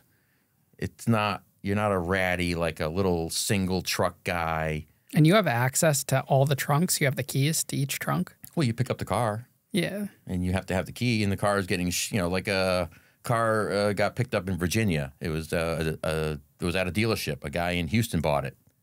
Dealership has to ship it. He puts his car up on a load board. It says Virginia to Houston. I see that. I go fucking berserk, and I call, and I tell him I want that car. How'd you come up with this plan? Well, I'd already dispatched trucks for years. So you just went... I already had a black book with thousands of brokers on it. I didn't have to search the internet. How do I find cars? It's what I did. Mm-hmm. This was literally like, this is my wheelhouse. This is what I did. I'm only a few years removed from being in the game of trucking. So when it's, hey, Rich from so-and-so auto. Oh, hey, Rich, how's it going? Hey, I got my own thing going. I'm working with this guy in Houston. Hey, I'll take a few of those cars. Oh, yeah, that's great. Now, what would you say to the person getting that car? Did it smell like weed? Like, did you have to air freshen it out, Man, spray it? What would you do? What would you guys do? So I move weed in personal cars, man. I move weed in auction cars, and I never had a person say a word. Look, I'm also not the driver of the truck, so I'm not there to witness the exchange of, hey, take this car, and hey, receive the car. And the driver's fully aware of what you got going on. Yeah, this is my friend. And how much is he's only getting how much? So at this point, I'm paying him $5,000 for anything he moves for me from Houston to Northeast. $5,000. So he gets paid $5,000. What do you make on 100 pounds to load? Oh man, I mean, I'm probably turning that into $250,000 to $300,000. How do you get that payment? Do they give it to him and then he brings it back to you? How do I get the payment for? Yeah, for that $250,000 or $300,000. Oh, this is what I sell it for back up here. Oh, okay, so he's just bringing it to you and then you're selling it. And then once it gets back to the Northeast, I'm selling up here. Wow. I'm not shipping it nowhere else. I'm only selling in Eastern Connecticut. I mean, but you're selling in bulk. You're not dividing 100 pounds into dime bags and sitting out of your house. No. But one of the things Johnny found fascinating was how I still kept my small guys who were my friends, who only bought ounces or maybe an occasional quarter pound, but it wasn't to sell, it was to have weed for 6 months. He's like, you didn't just give those people away to one of your distributors? And I go, they were my friends. Hey, best friend from school. We've known each other for 30 years. You can't come to me anymore for weed. Go see Joe. Where do you keep 100 pounds when it gets back to you? Like, what's that breakdown look like when your friend drives it to your town? This is in Connecticut, right? Yeah. How does that exchange go down? What time are you guys meeting? Then where do you move it to? How do you move it? Yeah. So at this point now, I own a little mobile home in a trailer park. My grandmother from previous story earlier, she passes away, and I'm willed this mobile home. Right. It's a piece of shit mobile home. It's like worth like fucking $15,000, but. I store my weed there, long story short. I'm storing my weed there. And I'm buying these huge 15-gallon Walmart bins, those huge Tupperware bins. And that's what I'm taking the weed. I'm unwrapping it from the cellophane wrap, that I have it in. I'm unboxing it, unwrapping it, breaking the pounds up, making them look nice because they're compressed. And then we're bagging them up into pounds, and I'm storing in the refrigerator or just in buckets. When the refrigerator is too full, I just put them in bins. Those big 15-gallon Walmart bins, like Tupperware bins. So that's how I'm breaking it down and then moving it into pound bags. And my distributor, I have guys that take 5 pounds, 10 pounds. I have other guys that take more. A lot of my guys are just a few pounders. I don't have the big 10, 15, 20-pound guys at this point yet. And what about the money? Where do you store the money? Yeah, so the money, at this point in time, money is always with me. So wherever I'm sleeping, the money's with me. That much money just with you?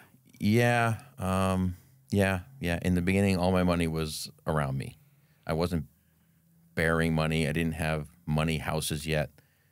That would come, later when I had to keep my house clean. And so Money's rolling in like crazy. I got a lot of money out too. You know, my ledger now is, I can't remember it all anymore. There's too many names. I got too much going on. There's too many. I have to start doing a ledger. I have to. No one wants to do that, but just couldn't remember it all.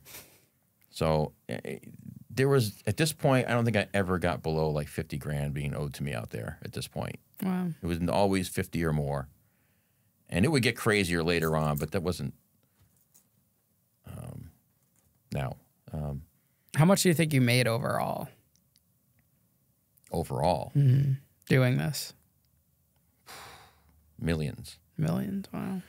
I mean, towards the end, dude, I was making so much money from so many different ways that it was almost uncalculable. Because you start getting clients to smuggle for, too, aside from your own business. So, yeah, I would trick people to smuggle for me, too. I would tell people that they were smuggling cash, but I'd have other things in their spare tires, in their fucking seats. You're just a professional smuggler. Oh, I mean, I would take your car apart. Does it get addicting? Like just the art of smuggling and trying new methods and doing different things and outfoxing officials and whatnot? Yes. Like it's got to be like a rush, right? Like bringing a big load through. There's no cat without the mouse. You know, without the mouse, the cat doesn't come up with the schemes and the, you know, the planning to catch the mouse. You know, the mouse trap is only created because you can't catch the mouse. Did you have any close calls getting caught? Like where a trucker gets pulled over and he's panicking and calls you? No, my logistics stuff was really solid. Very organized. We would leave the East Coast at 6 a.m. And when I say East Coast, I mean my neighborhood, okay? We would leave the East Coast at 6 a.m. And that's not because we just like to get up early, but 6 a.m. would get me about to the Mississippi without hitting a single weigh scale. You can time them properly, and you miss them.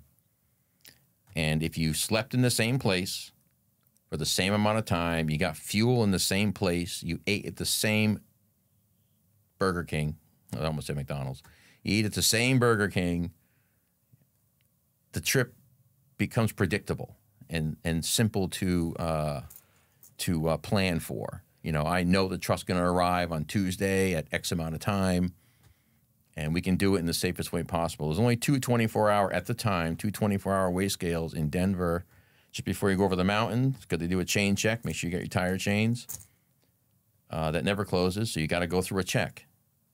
But as long as you got paperwork, dude, the cars are legit. This is legit freight. Every car has a bill of lading, a legit person's legit shipping it. There's a guy on the other end receiving it. We're clearly hauling it. Your paperwork's right. Your driver's shit's right. You're going through. So you always had to have a product moving with you simultaneously. Like you never just hauled drugs and the truck's empty and it's just drugs. No. Oh, my God. There's no bigger red flag. Trucks do not drive around the country empty. Unless it's making its return trip, or is it always picking something? Well, not all the way from California or Houston. You would not deadhead for 17 or 3,300 miles. So without me saying, how are you doing that? What are red flags for a truck to get pulled over? Because sometimes I'm driving on the highway and you see a truck pulled over by a state trooper. What triggers that?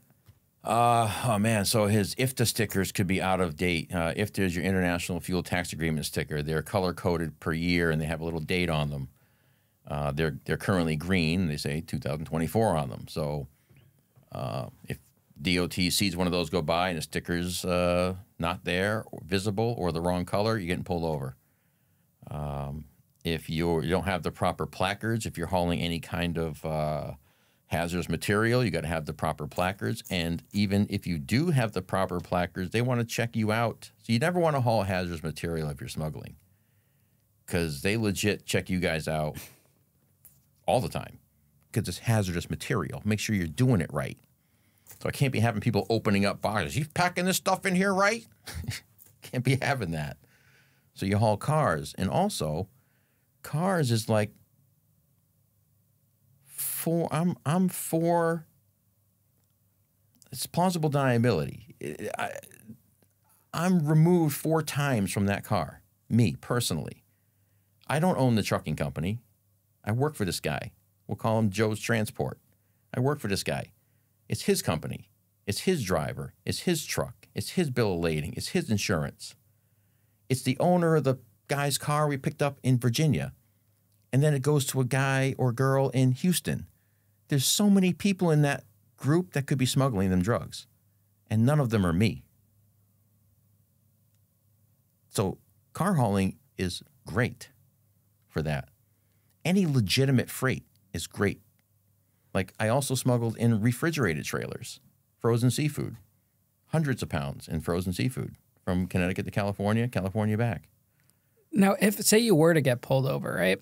Are cops like cutting, like in the movies, they're like breaking open crates and stuff? Are they allowed to do that? Or? Yes, but dude, it's got to get to that point. And it doesn't get to that point if your paperwork's right. Okay. So if you're double checking everything just to prevent yourself from getting pulled over. I'm hauling legit freight. So when I'm hauling seafood, I'm picking it up in Rhode Island. It's frozen crabs, right? And it's going 12 stops, ending up in fucking, I don't know, let's just say L.A. There's 12 stops along the country, all along the route, all across the country. And you're getting paid about $7,000 for this, by the way. Legit freight, like legit freight. It pays about $7,000, which is pretty light. It's a little over $2 a mile. Not great, but I don't care. I'm going to pick up hundreds of thousands, so I don't give a shit what it pays. I do it for free. Mm-hmm. But yeah, it's the legit freight. You know, you get that bill of lading, and it's got all your 12 stops on them. You're making those stops. You're doing it. When you think about it, it's ingenious. Like what you pulled off and the trucking aspect, and it's not something that's really been done in that sense. Well, and my history in dispatching trucks all across the country plays into the game too, because I don't have a lot of memories of truckers getting pulled over and harassed for drugs. Like none of my drivers ever called me with, dude, you never guess what just happened, dude. They ran the dogs around, they pulled the truck apart, unsealed all the boxes. Like those stories happen, but I had never experienced it myself. So I'm like, Jesus, I've dispatched hundreds of trucks for 5 years straight. That's thousands of loads, man, thousands. And I don't recall one story of getting fucked with for drugs if your paperwork's right and you're hauling legit freight. So if this was all perfect, how do you get caught? How does it go down? So you know why it was all perfect? It was because I was in control of 100% of it. And as soon as you give up control, motherfucker, same thing that happened to me. I'm familiar with your story. And the second I stopped doing my little teen parties and did the work and hustled and everything went to fucking shit. Well, you know, I got so big that I couldn't do it anymore. Let's transition now into, you probably want to get into the gory stuff. We'll get into the gory stuff, like gory meaning just like I always talk about these days as my small days, the one that just described to you, like I only bought 60 pounds. And people are like, that's a lot, right? And I'm like, yeah, sure. I would then meet a Greek down here. So Houston goes well. Everything's bang, bang, bang, in and out. I do shorties 2 or 3 more times. I don't need to tell every story because they're all the same. I bought 100 pounds 2 or 3 more times. I think a total of 3 times 100, 1 time 60, and then the 60 before shorty. All of those go well. I'm still infiltrated into that trucking company. I work for them for over a year. And I'm making the guy legit money, by the way. Like, I'm legit loading his trucks and getting stuff I need to get done too, okay? So not every single load that I load on that truck is for me. I'm only going out at this point, maybe once, twice a month maximum. Because I start buying such big quantities, it takes me longer to sell. So my trips get a little less frequent, right? Because I got a lot of product. As I'm bringing more weight in, I'm expanding into not just the friends I had and the distributors I had, but the people that were above them back when they used to get. So, hey, man, I need you to turn me on to that guy you used to deal with, who you used to get your 10 pounds from. I need to make him an offer. I got to try and meet people that are bigger players now. And you know, I mean, I'm a networker, I'm a talker, and people want to do business with me because I say what I do and do what I say. So I start ramping up these people, you know, probably within 6 months or so, I'm now moving 100 pounds a month, like legit, right in my, like, I mean, I used to joke around with people like, I mean, in Eastern Connecticut, like, you probably got weed from me. I mean, you probably have like a better than 50% chance that for, you know, 10 years or so in Eastern Connecticut, if you got weed, you probably got it from me or my people. I mean, there were other players in the game too, but once you reach a certain level, you start meeting all the other big guys in the game too because they hear about you. So you can kind of start gauging who your competitors are based on who wants to deal with you or doesn't. And I always try to be real quiet and not get too loud, but weight tends to speak for you. Weight gets loud. And I would meet a Greek distributor friend of mine, good dude. We hit it off. We're very similar. And he would introduce me to a Greek from Montreal, and this is where things just get batshit crazy. I am about to make my first trip to California to meet a Mexican out there on my own without the Greek. I have an old roommate of mine. Remember I told you I knocked over that convenience store for rent? Mm-hmm. This was my buddy's mom that I got the rent for, so I was roommates with this friend of mine. And he now lived in California, and I always kind of joked around with him about, hey, hook me up with somebody if you ever run across somebody. Come on, you're in Cali. You can spit and hit somebody with weed out there. Blah, blah, blah. He hits me up. I got a guy. Come on out. I go out. I meet the guy. I want to be in California, by the way. Like, I want to be there. That's where the money is. Yeah, and it's, yeah. So Houston's fine, but I know that Houston's my step. They're a step. I go out to Cali. I meet the Cali Mexican, super good dude. He's not even in the game. He's just got cousins. He works with my friend at this company, the big national company. And he's going to let me stay at his house, wait for the weed and all that. Super friendly, cook me dinner. It's awesome. His wife. First time I go out there, I say I keep it small, but I only do 60 pounds because it's my first time. And I mail that back because I had gone out there just for the meat, but I ended up buying weed. Like, I ended up buying weed. I brought money, but I ended up buying weed. So I mail this chunk back. Now I meet the Greek. And he says, hey, my friend from Montreal is coming down. You guys should meet. You have a lot in common. I said, cool. He goes, I'm house sitting at this address. Come here tomorrow night, and my friend Nick's going to come by. I said, okay. I show up, and I meet Nick. He's like my age. He's, mid-30s. So Greek. So from Montreal. And he's got 10 pounds of kush.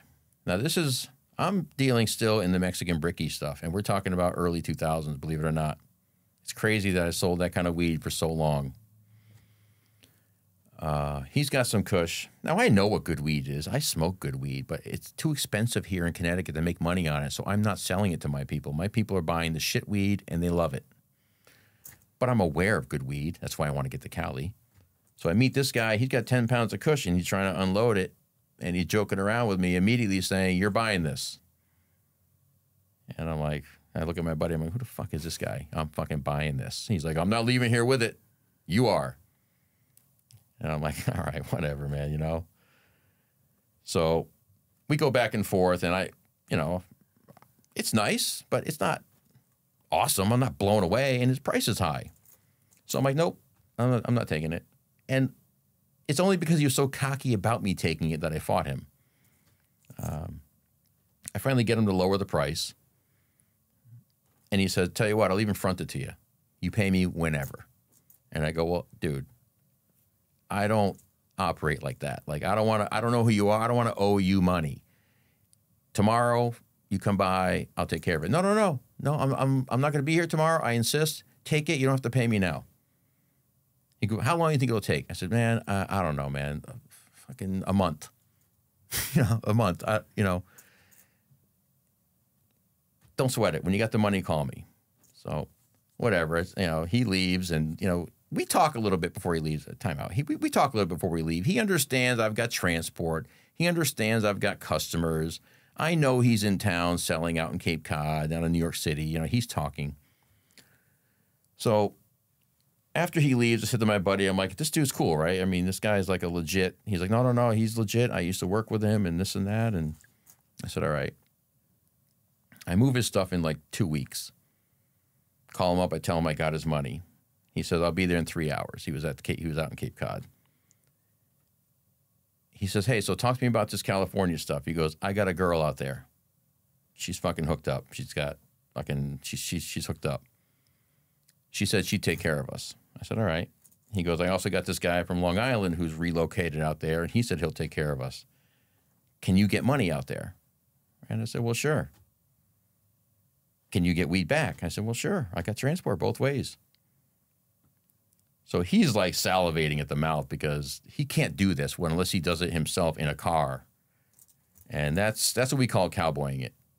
When you just run out there in a car. And I've done it. So, I know what that looks like. It's fucking reckless, to say the least. But there's rules. Never drive at night. Don't fucking never. Dude, especially if you got two males in a car. Two males in a car, nothing good's going on. Nope. If you're not in rush hour traffic in the HOV lane at 6:30 in the morning or 3:30 in the afternoon, I'm pulling you over. So we come up with a date. I give him his money. He says, nope, you keep it. And he gives me another $20,000. And I've got about $120,000 saved up that I'm going to go back to my Connect in California that I just met and buy more weed. And I'm going to meet his Connect and maybe buy some from her and maybe buy some from the other guy. But I don't know about all this stuff. I only know what I have going on, right? This guy hasn't done anything yet except for ask me for shit. So we make a plan that I'll take his money out along with mine.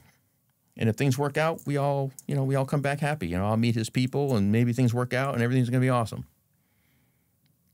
So we both make plans. We fly out separately. He lands first, a couple days. I come in, hit him up off the airport. He's already at Athena's house. Athena is this girl that he's been talking about who's like this famous, very well known in the Montreal crime neighborhood. I don't want to name it, but it's a very distinct neighborhood. And, fuck it. It's called Park X. Park X is a pretty rough neighborhood, and the way he always told me was she's just smoking hot blonde, used to drive this little red Corvette and drive all the guys fucking crazy. She dated gangsters, mobsters, fucking Hells Angels guys. She's connected with everybody. So this is what I'm hearing about her. So I land, and he goes, hey, come on up. And I don't even get up the stairs, and Athena opens the door, and there's just kismet instantly. Like, she just comes out and gives me this big hug, and she'd never met me before, and she gives me the once-over, and I'm giving her the once-over, and we're both like, all right, I can work with that. This is all right. And within about 10 minutes, Nick becomes the third wheel, and it's the Rich and Athena show. And that's what it is for like 5 days. And I can see, Nick is like really warning me, yo, be careful. This chick is for real. She's no fucking joke. Like, you don't even know what she's got going on. And I'm like, well, we're going to find out. So to get all this, money out, I have to, book loads and coordinate. I fly in before the truck arrives because he's got multiple stops across the country. So we have 3 or 4 days of downtime waiting for the truck to even arrive. So we're meeting around and various friends and connects he has, and Angie's calling people for us. We're trying to buy some OG Kush, which is top-notch, best fucking bud in the world. And we end up going up to Simi Valley which is north of Hollywood, about an hour and a half, maybe 2 hours. And we meet with this guy, Ronnie. He gives us the okay, yep, everything's great. And we say, Ronnie, me, the money, the weed, same room. There's no handing you money, running down the street for an hour. There's none of that. If this isn't going to be the way it works, fucking tell me now. I got other shit going on. Oh, no, bro. It's all good. So we make plans to go back, to move the deal. The money comes in. It arrives on time. No problem. We show up to meet Ronnie at this Chili's parking lot. I'll never forget it. Right off an exit ramp on the 210. And he shows up and he goes, all right, there's a little bit of a problem. I'm like, here we go. I'm looking at Nick and I'm like, here we go. You know, fucking this is what I'm talking about. Again, this isn't my guy. I'm going here on Nick's fucking deal. So he's like, look, man, the dude doesn't want to meet you this time. He wants make sure you're real and you make a purchase legit before he meets you. And I said, okay, what does this mean? Well, he's about a mile away at a storage facility. He just wants me to bring the money and I'll bring the weed back to you. And I'm like, absolutely not. No fucking way. I don't even know Ronnie. I just met him 2 days ago, right? And Nick's like, I don't know. So I'm fighting it. The guy said, well, how about I give you my license? And I'm like, dude, you're fucking for real. I'm going to give you $180,000. And you're going to give me your driver's license. Doesn't mean shit. Yeah. And then he goes, oh, how about my car? He's got this Jaguar Supercharged. I'm like, well, your car's not worth $180,000. And what am I going to do with it? You know? So him and Nick go aside and they're talking to each other and the dude drives off. And I'm like, what the fuck? Does he not want to do it? He goes, no, he'll be back. The fucking guy comes back with his 5-year-old daughter and is like, all right, dude, if this doesn't prove I'm going to come back, I don't know what does. And I look at Nick, I'm like, this is what we're doing. He leaves you with the daughter? Yeah. In my big giant Cadillac we bought because we needed big trunks. Literally, I know it sounds so cliche, but I'm literally in a DeVille because I need, I'm buying 100 pounds from this guy and we got to get it from Simi Valley back to where we're staying, north of Hollywood. So this guy leaves and now I got a 5-year-old in my back seat in Chili's parking lot in a Cadillac, 2 fucking 30-something-year-olds. And I'm like, man, I have a kid, you know what I mean? About the same age at this time. So I got my cell phone out and I'm playing like tic-tac-toe games. I'm playing like whatever little games I can with the girl, trying to, ease her mind. Like, yeah, like I'm uncomfortable too. You know what I mean? And she's all with the, where's my daddy shit? And, I'm like, your daddy makes bad choices. He'll be back though. So long story short. The things that people will do. See, Donnie was making $20,000 on this deal because it was actually 80 pounds. We were supposed to buy 100, but it only ended up being 80, and we were paying $1,400 a pound. So I think that's like 112,000. The 180 we brought with us, but his portion was 112 for this move because we only got 80. And he comes back. Look, everything worked out great. It's just that's not my most amazing moment, having to like hold a 5-year-old for like 30 minutes over 100 and something thousand bucks. But it wasn't my 5-year-old. That guy has to live with that. That's his deal. Like he chose to use his daughter as fucking leverage. So his daughter literally was worth 112,000. It wasn't 180,000. Well, that's what we brought out with us. Oh. We were supposed to buy more from him, but I still want to buy from my Mexican, so I'm not blowing my whole load on this guy. And Angie still wants to try and hook us up. I'm sorry, I said Angie. Athena wants to try and help us hook up with OG Kush, so we got to save a little bit of money for that. So how much do you make off of this deal where you're spending $112,000? Yeah, so these were $1,400 that I paid for, and this is kick-ass weed, by the way. The brickies now, I'm almost done with that now. That's pretty much, once I buy this 80 pounds, I don't really go back to brickies, and I don't go back to Houston for a while yet. And I pretty much only buy from the Mexican in California one more time, and then I'm done with the bricks. I still got people back home that like the Mexican brickies, though, and they want to pay that cheap. They want to get that cheap bullshit, And you're hauling it all the way back to Connecticut. Hauling all the way back. So you drive there and then haul it back. Well, We have trucks. I have a truck. Yeah. So the truck's driving it out, and I'm flying. Okay. At this point, I'm always flying. Okay. I do take a trip in the truck one time. This will be my next trip, but I only do that for fun because I just actually wanted to do the trip across the country. You know, so you're never caught with the drugs Never. or the money in the truck? No. When I was in charge of transport, it never failed. But when you put your trust in someone else, it failed, and that's how you got caught. Yeah. So now I'm kind of in with the Canadian now.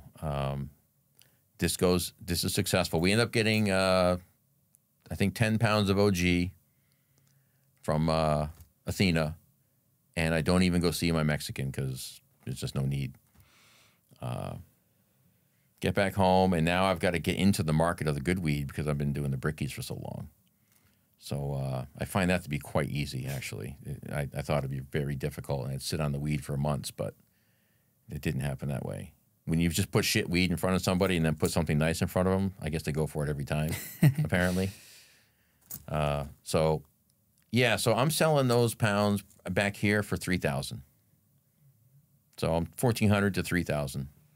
Now, $1,400 is what I'm paying, and I'm selling it for $3,000. So from $1,400 purchase to $3,000 on each one. So I'm doubling my money. Of course, I have a little bit of transport in there. I'm paying my driver. Now my driver's making $10,000 a trip because we're buying mega weight. It's great money. Yeah, $10,000 a trip, both ways, money and weed. So he's making $20,000. $20,000 round trip. Wow. Yeah. For a couple of days worth of work. Yeah, for about, it would turn out to be about 2 weeks.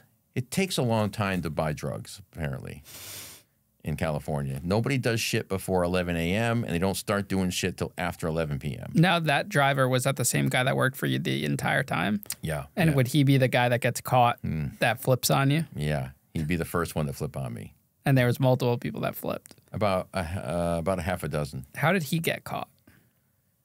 He broke the rules. What do you mean he broke the rules? He didn't follow your program? Didn't follow. Well, so this is what happens. We have 75 pounds. We were supposed to have over 100, but our connects didn't come through. So we were coming home with 75 pounds and money left over, which was the first time I ever had to smuggle my own money back to me with weed in the same vehicle. And you don't want to do that. Money and drugs, you never put them in the same vehicle. But my trucking fell through. My return load didn't work. The timing failed. I had to improvise, and I cowboyed it. I just rented a fucking minivan and put my driver in it and loaded it to the fucking ceiling with duffel bags and money and just prayed. And that didn't work. And went really well until Ohio. Vermilion, Ohio. Exactly where it was. Yeah, I mean, you know, when things happen, you remember exactly where you were. I was standing in a line at Walmart buying big screen TVs for my very driver for the safe house I just rented because the trailer wasn't big enough anymore and I needed an actual house, and I figured my driver could live in it while we were storing stuff. So I'm buying him furniture and TVs and shit, and I get the call from him that he just got out of jail. He spent the night there, and everything's fucking done. They took everything? Yep. Who booked him? The state police. And did he say why he got pulled over? Yeah. So he sent me, the little ticket that they give you, which I would later find out exactly how all of this stuff really works. But at the time, I got this little receipt that you get that says your name and you got pulled over and they seized these things from you. It's like a little fucking square piece of paper. And I don't remember how he even gets it to me, faxed it to me or was in town. I had a friend meet him, I think, maybe. I got the thing because he needed me to believe he didn't steal from me. And I didn't want to believe he stole. I believed he got pulled over, but, you know, I want to make sure. I want to make sure he got busted, right? So about a day later, he says, go check out this website. They just posted it. So I go on the Ohio State Police website, and there's the pictures of my weed. And, you know, I told you I'm very meticulous about my money. It was full. It was my money. And that's a big bust for them. It was my money. It was $75K in my fucking vacuum seal pouches, crisscross, fucking perfectly folded, perfectly fucking labeled, and 75 pounds of weed, all vacuum sealed and shrunk down and put in hockey bags. And so, boom, done. I knew he was toast, but I'm not toast. I mean, I got all kinds of plausible deniability, except my name was on the rental. But even still, I've rented a car before and someone else drove it. I mean, the guy asked me to rent him a car, man. The fuck? I helped him out. He was in desperate need. His father died in California. I rented a car for him. Well, he goes deep with the DEA, and he talks, and he talks about everything. He talks about things that he didn't have to talk about because he got caught with something, and that's what you... But until you're in a police station or a DEA room or an ICE Border Patrol room with no doors and windows, until you're in those rooms, I guess you can't really speak for what people will do. So, during all this, after this trip with the Canadian goes well, I cut Steve off. I can't. That's the one that got caught. The one that got busted, I have to cut him off now. I mean, I can't work with him anymore. I can't tell him what I'm doing anymore because I have to assume the worst. That he's working with the feds, which he was. Absolutely. So shouldn't you be shutting down your whole operation? You know, we jumped around to the bust. The operation was so big when he got busted. It's hard to just shut it down. It's hard to just shut it down. It's hard to walk it around. Walk away from it. You start thinking that, I don't want to use the word invincible, but I'd done things so calculated and so right so many times that I just thought I was going to just continue to, hey man, getting busted is part of it. People get busted all the time. And the organization lives on. You know, people don't shut down the first sign of problems. You know, they have to figure out a way to persevere. What year did he get busted? Jeez. 2009-ish. 10. And how long did it take for them to catch on to you after that? About 2 years. 2 years. And I exploded in those 2 years. So they went from, if they had gotten me the day they got him, I wouldn't have been facing half. I wasn't in the coke game yet. And I wasn't working for the mafia yet. Yeah. And the Angels and other families and Dominicans. And I mean, I was working for so many people. It all started from Nick in Montreal. After we get back from that Cali trip, he tells his people back home, look, I got this guy. He got fucking transport rolled up. He's got it. It's all fucking, he's got everything we need. I don't know this stuff's going on. And then one day he comes to me and he says, I've been talking to some people up north, and I don't know how connected he is or who he's connected with. We're not at that like resume bullshit. Like, you know, we're not doing that. My people are looking for a warehouse. You think you could help us out? Something that could take tractor trailers in. And this is like 2000 and late 2007, right after this epic first California trip with the little daughter and all that. Him and I would make 2 or 3 more trips. But now I know that there's Canadians, and I know that there's other Greeks connected to him, and they need a warehouse. So that literally, not joking, that same night, I go to one of my distributors' house to do some business with them. We get to talking. I said, I'm looking for a warehouse. One of my distributor's customers comes in, hears this, and says, I know a guy who has a warehouse. It literally happened that night. I'm like, no shit. I go, where is it? He goes, it's right down here. It's only like 6 miles from where I am. It's perfect. You can bring a truck in, turn around, and out. It's huge. The guy only wants $2,500. He's underwater with the town taxes. He's desperate. Jesus, man, like the fucking stars are lining up. And I'm a trucker, right? Or in trucking. So we go down to look at it the next day. I call Nick. He said, this is fucking great. He calls up north. They said, this is fucking great. They sent one of their representatives down from Montreal to come look at it. He loved it, went back, told the people it's great. 2 weeks later, I'm getting tractor trailers with 250 pounds in them twice a week for almost 2 years. Oh, wow. It starts that day, like the day I found that warehouse. So now I'm working for these people, but I haven't met them in Canada. Nico's not letting me meet them because he's the go-between. Yeah, Nikki? He's not letting me meet them. But eventually they want to meet me because I'm blowing it away. I mean, like, I'm on time. When the trucker shows up, I take care of him. He's cool. I get him dinner. I help him out. I order takeout for him. You know, I hook the guy up. And they're legit teaching us how to unload the tanks. They're coming in fuel tanks. And the very first time they show up, the driver teaches us how to remove it and put the tank back together because he don't want to do it every time. So he shows us. We're getting $6,000 each time a truck shows up. Nick and I are splitting it 50-50, $3,000 a piece, twice a week. All our job is to unload the truck, organize the weed based off of the markings on the bags. X goes to one customer, zeros go to another customer, 2s and 3s, whatever's marked on the bag.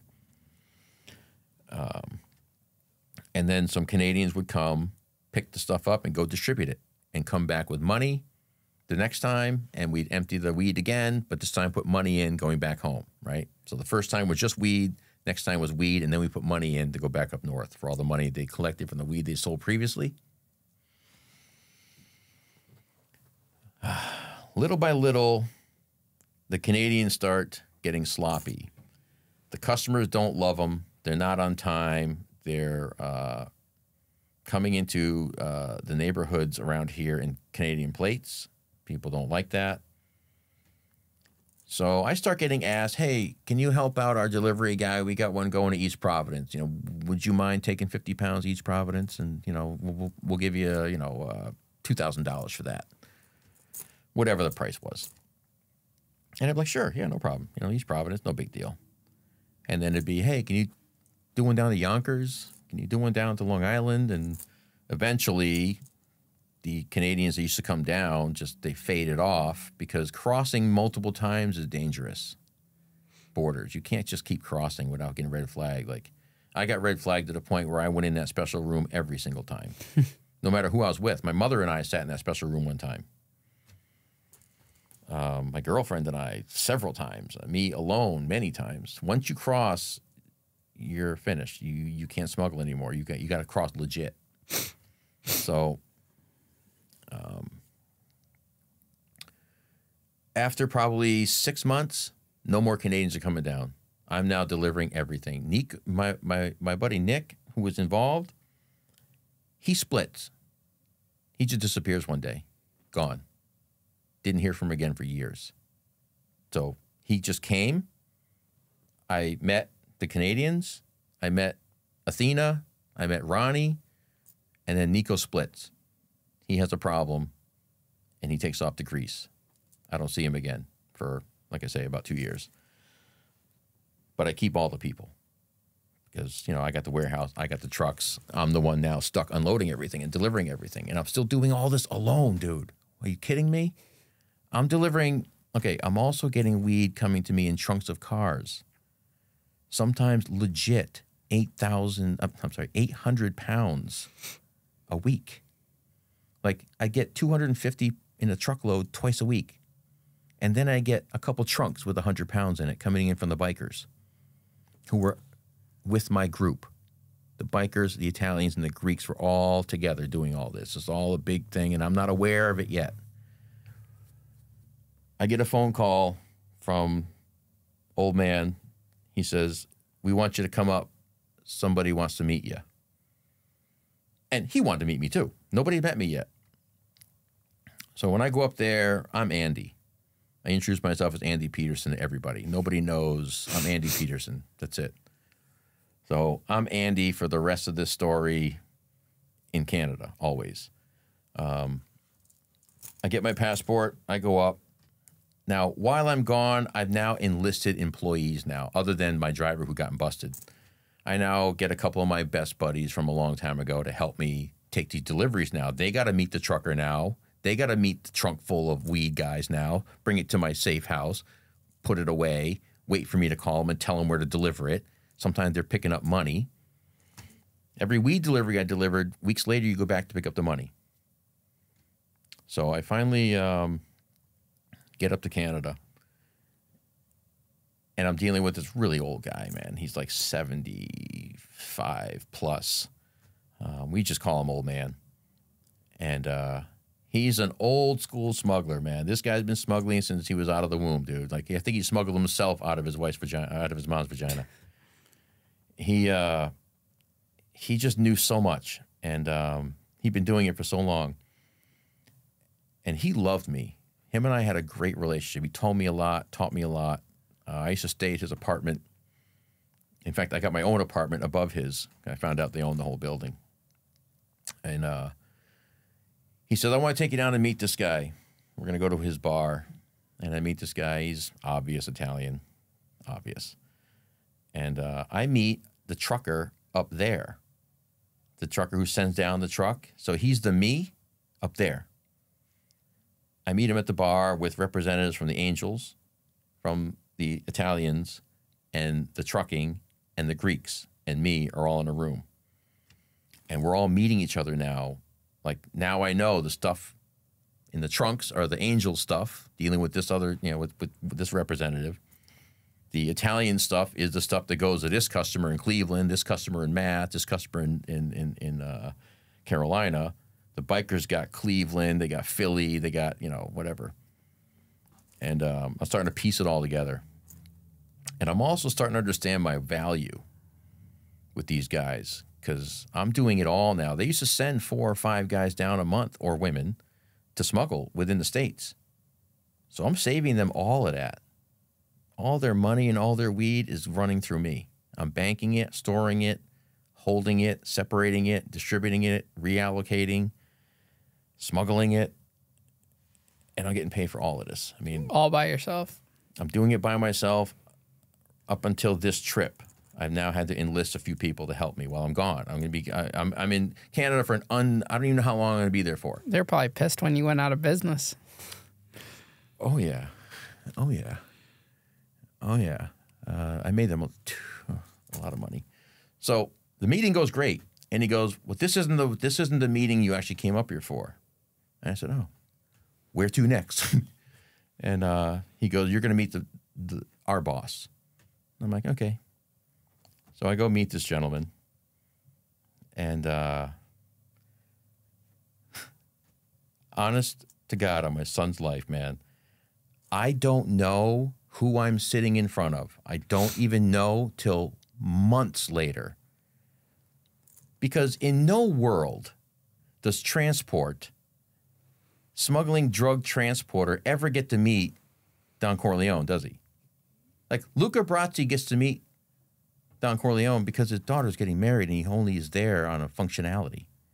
But in the real world, he never goes into Don Corleone's office and discusses the day. Hey, guess what? I broke 2 fingers today for that $50 a guy owed you. So I don't think I'm sitting in front of the guy that I'm actually sitting in front of. I don't realize it. The guy says to me, he goes, "I've been hearing from some of the customers that you have down there, and they said they don't want to deal with me anymore if we don't use you. They love you so much." And I go, "Oh, that's great. That sounds like a compliment. That sounds like a compliment." And he's like, "But I'm wondering, why do they love you so much?" And I'm like, "Yeah, man, I don't know, man. I'm pretty good at what I do. Like, I show up on time. Like, I kind of don't really know where he's going with this." And he's like, "Well, they were telling me that you talked about California one time with one of the drivers that showed up to pick up from you." I said, "Yeah, maybe. I mean, like, what about it? Like, I go to California. I've been there. And I might have talked about how I've been there. Well, you're not trying to like go behind and get their business. I go, no, of course not. So what I don't realize is as I'm having these exchanges with this particular customer and we're having this little small talk, you know what I mean? Hey, how you doing? Oh, weather's good, huh? He's reporting all of this back to his boss, who's calling my boss and saying everything we're talking about, which is nothing, but he thinks it's something. So by the end of the thing, I'm thinking maybe this isn't like a high five. You're doing so great, you know? Like I'm wondering, this guy's got a problem with me now? And he's like, no, everything's going great, but just please, from now on, when you see the customer, just hi, bye. That's it. I go, okay, I can do that. No problem. But you're doing great. I'm like, okay. So little do I know, are you aware of my story? Do you know who I was sitting in front of?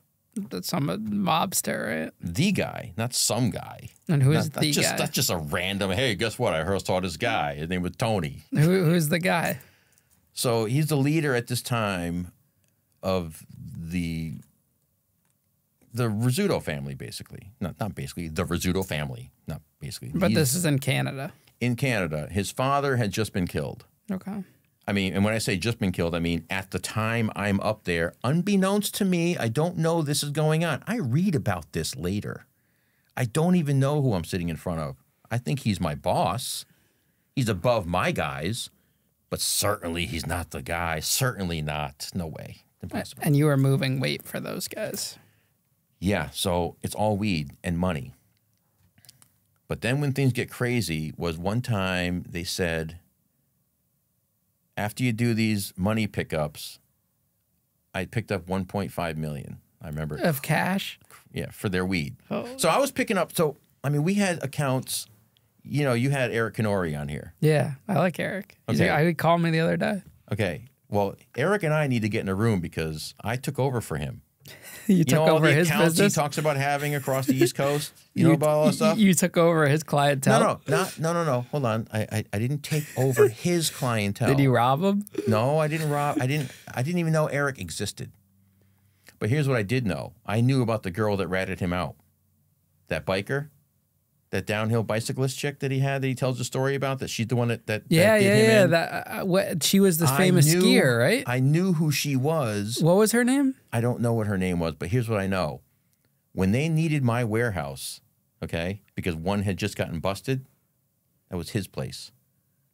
He was the guy before. I am making a leap, but I'm like really quite, no, I'm not making a leap. I replaced him. Those accounts he had along the East Coast were not necessarily his accounts. He serviced them. When he was talking about the girl and the BlackBerry PGPs, I knew who he worked for. Mm-hmm. That's why I called Johnny, was watching his episode.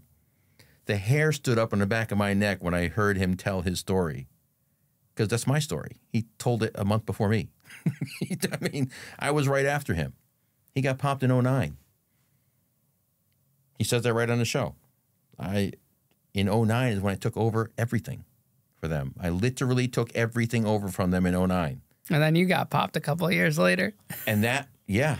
And so all these accounts where I'd bring weed to, we would later on go back and pick up cash for. So I was now rounding up the cash as well, smuggling it through the New England, the East Coast,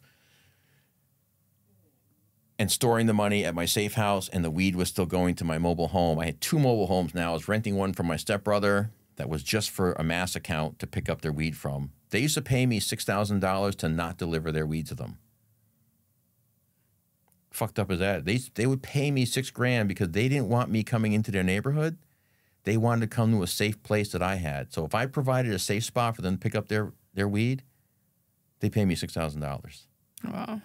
And I provided that safe spot for about, $80 a month. I mean, it was nothing. It was like a room. I rented a room. You were really like this master hauler. Well, so again, what did you call yourself back then? Okay, so what's your title? Oh, like how do people refer to me? Mm-hmm. Well, the people in California refer to me as Hammer. The people in Canada refer to me as Andy. The people at Western Union, I've only heard of Patrick. You kept Western Union in business. Yeah. That and the prison system. Yeah.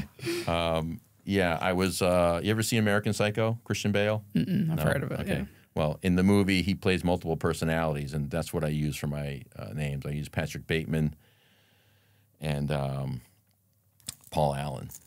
Your story really does need to be, you got to get the book done, man. Well, you see, as we get deeper into stuff, you see, this is when I start, when It's I'm not at my enough, campfire, yeah, like, you don't have enough people. time to put it all in a podcast. No. It's not meant for a podcast setting. No. You know, you get the gist of it with the hauling and the smuggling and working for, but you have so many characters.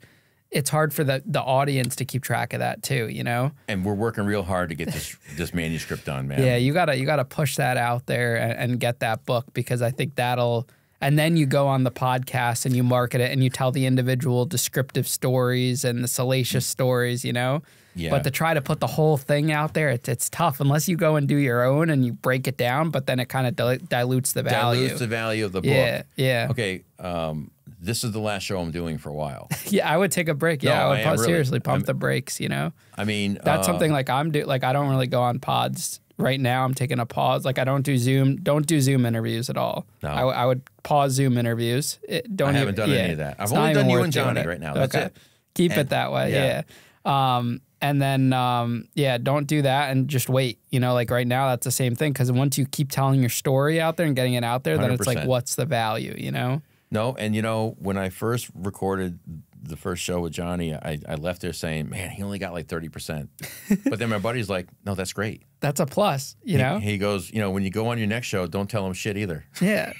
No, like there's I'm this just whole, kidding. like we could be here for another 2-3 hours talking about all the Days. other shit, you Yeah, know? I mean, we just got into Canada, and you're probably looking to wrap it up. Well, I mean, we're on a time limit because of my cards for storage, you know? Okay. So we're already 2 hours and 40 minutes into this puppy. Oh shit! Well, okay. Well, and I want you to tell people what you've learned from it and kind of like the legal experience and how this kind of ends for you, you know? So Yeah. your friend gets busted. How does that convert into? Yeah, so we'll jump. I mean, you know, I eventually get asked to start smuggling kilos, and that's where my world fucking crumbles, because once you start moving kilos, your value as someone to narc out goes fucking through the roof, dude. As soon as you start moving hundreds of kilos, I moved over 500 kilos on over 10 trips to California for these people. Nuts. I made millions of dollars in just transport of kilos alone.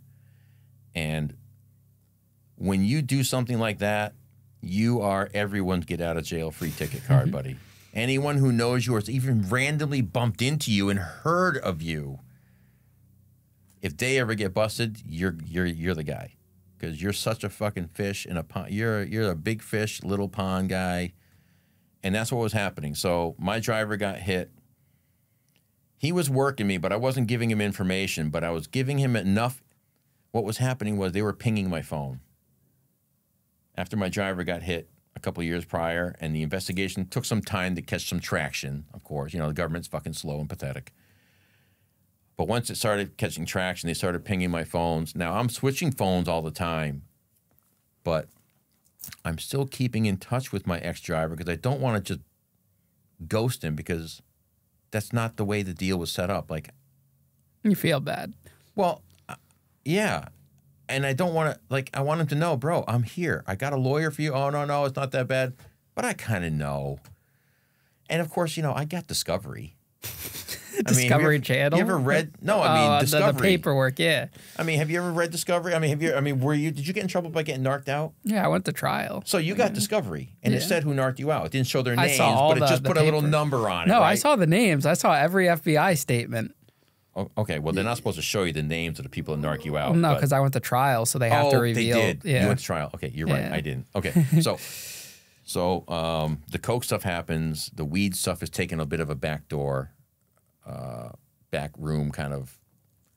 I'm not gonna say a pause, but I'm splitting my focus.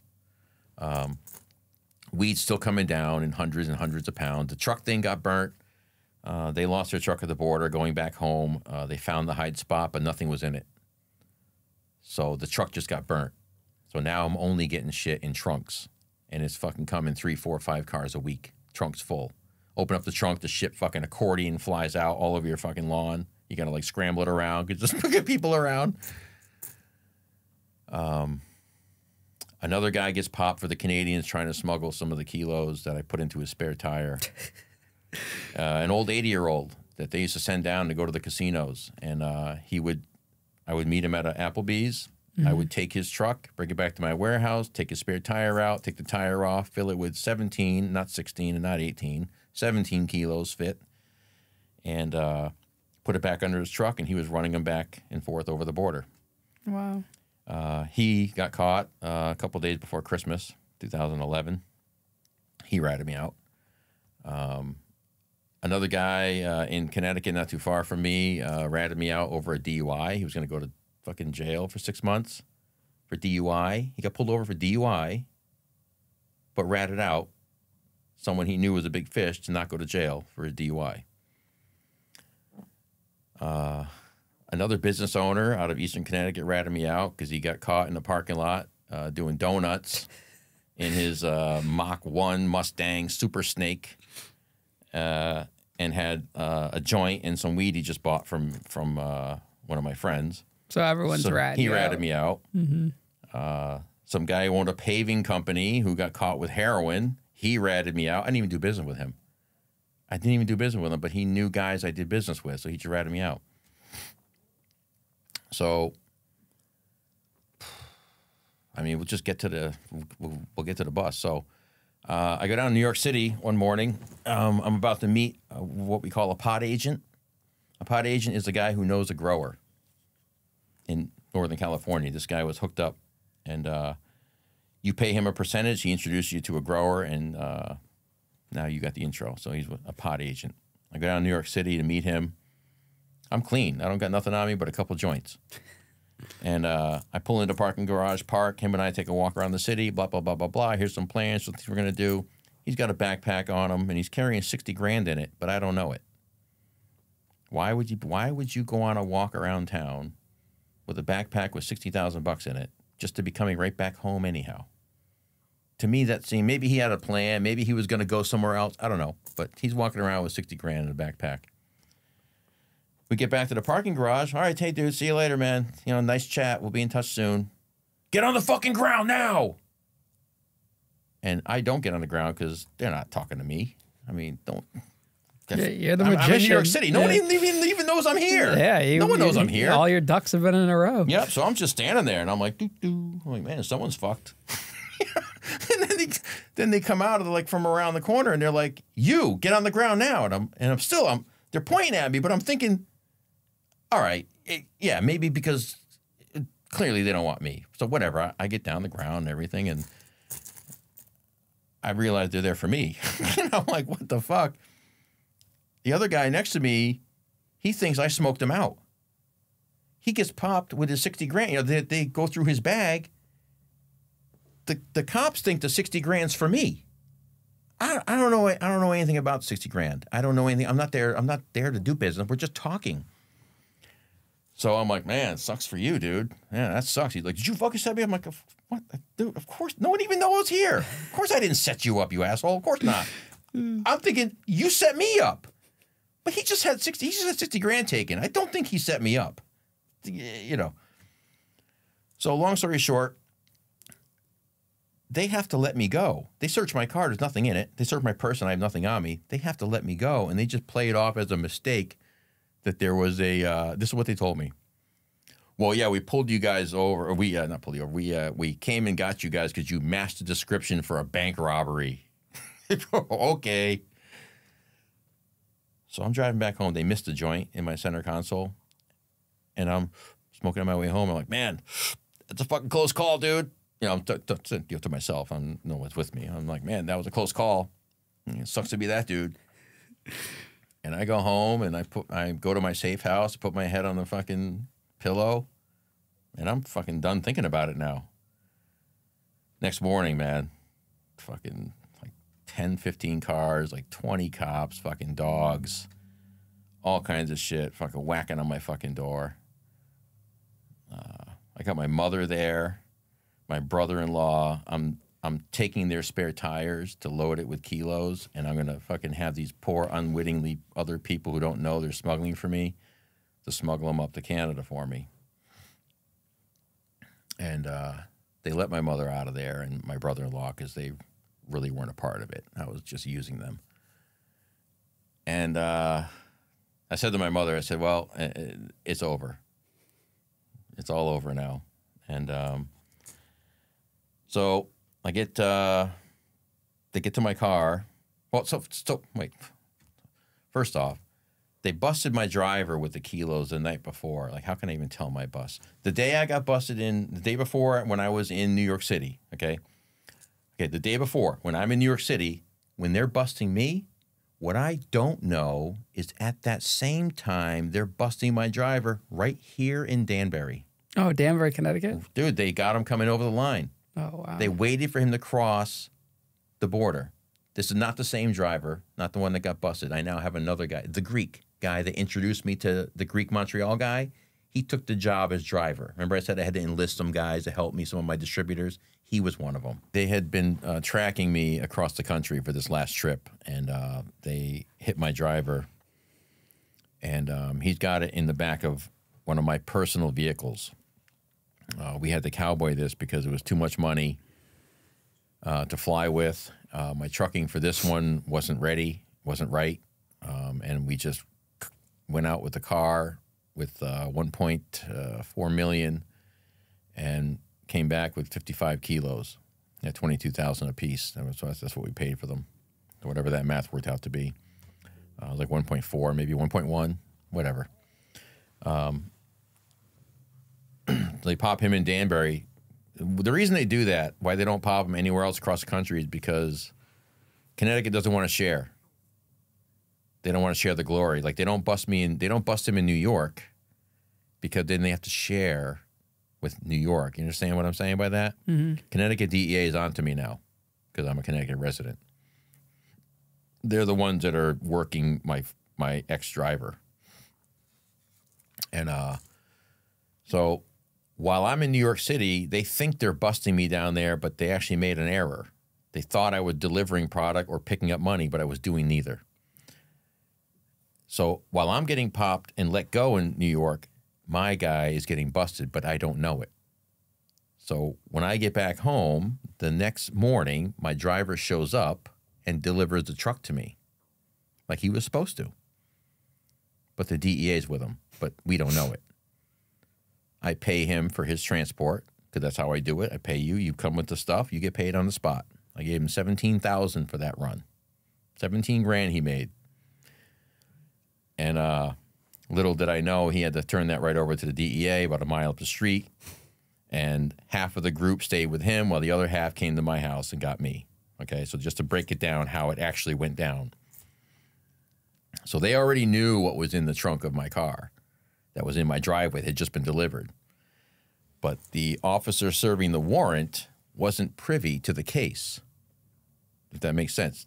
The officer that got the warrant hadn't had anything to do with it. So when he popped the trunk, he thinks it's weed because where we are in eastern Connecticut, there certainly isn't a guy who transports hundreds of kilos right here in that little town. It's probably weed.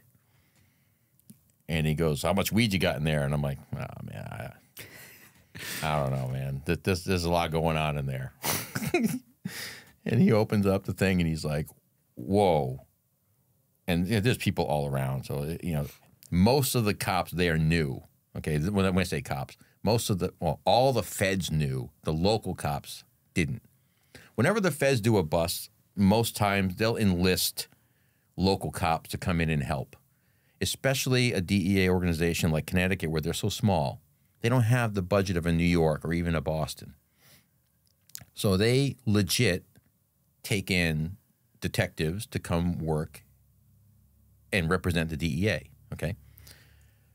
But when they do a bust in any town or city, it's pretty much general knowledge that they let the local police know, hey, we're coming into your area to do a thing. You want to have one of your guys come by, to represent. So just to give you a little background, not everybody at that house that morning knew what I was being busted for. Some were just bodies. Plus, they want to show up with 20 people too. They love that. Mm-hmm. And it looks so cool to all the neighbors. So just as I'm getting handcuffed and walk to the cruiser. Fucking school bus goes by, you know, with like the school bus driver knows me. My son rides that fucking bus. And, you know, so now it's out to the town what happened because I'm getting, I mean, the street's littered with police and dogs, and I'm coming out in handcuffs. So that got out within probably 15 minutes.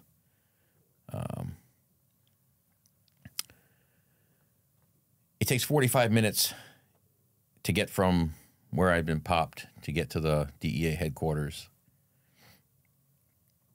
And in that 45 minutes, I've got to craft the story of a fucking lifetime. Because I know what I got caught with. I mean, I know. You know, I know you don't come home from that. You know, it's minimum 10 for that. Anything 5 to 150 kilograms is a 10-year minimum. It can be more, but it can't be less. So my whole move, man, in a nutshell, was in the beginning, hey, man, let's try and get these guys to feel as sorry for me as possible. I played a game about these 200 pounds that were left with me that I couldn't sell. You know, what you try and do is you try and minimize how big you were. You try and make it seem like, dude, I'm really in a bad spot. I owe these people a fucking lot of money. I was just about to be all paid off. And then you showed up. Now, of course, this isn't an original story. I'm not bragging. Oh, you mean you denied you did it? Oh, that's a real great story. No, I mean, I couldn't deny I did it because I had it.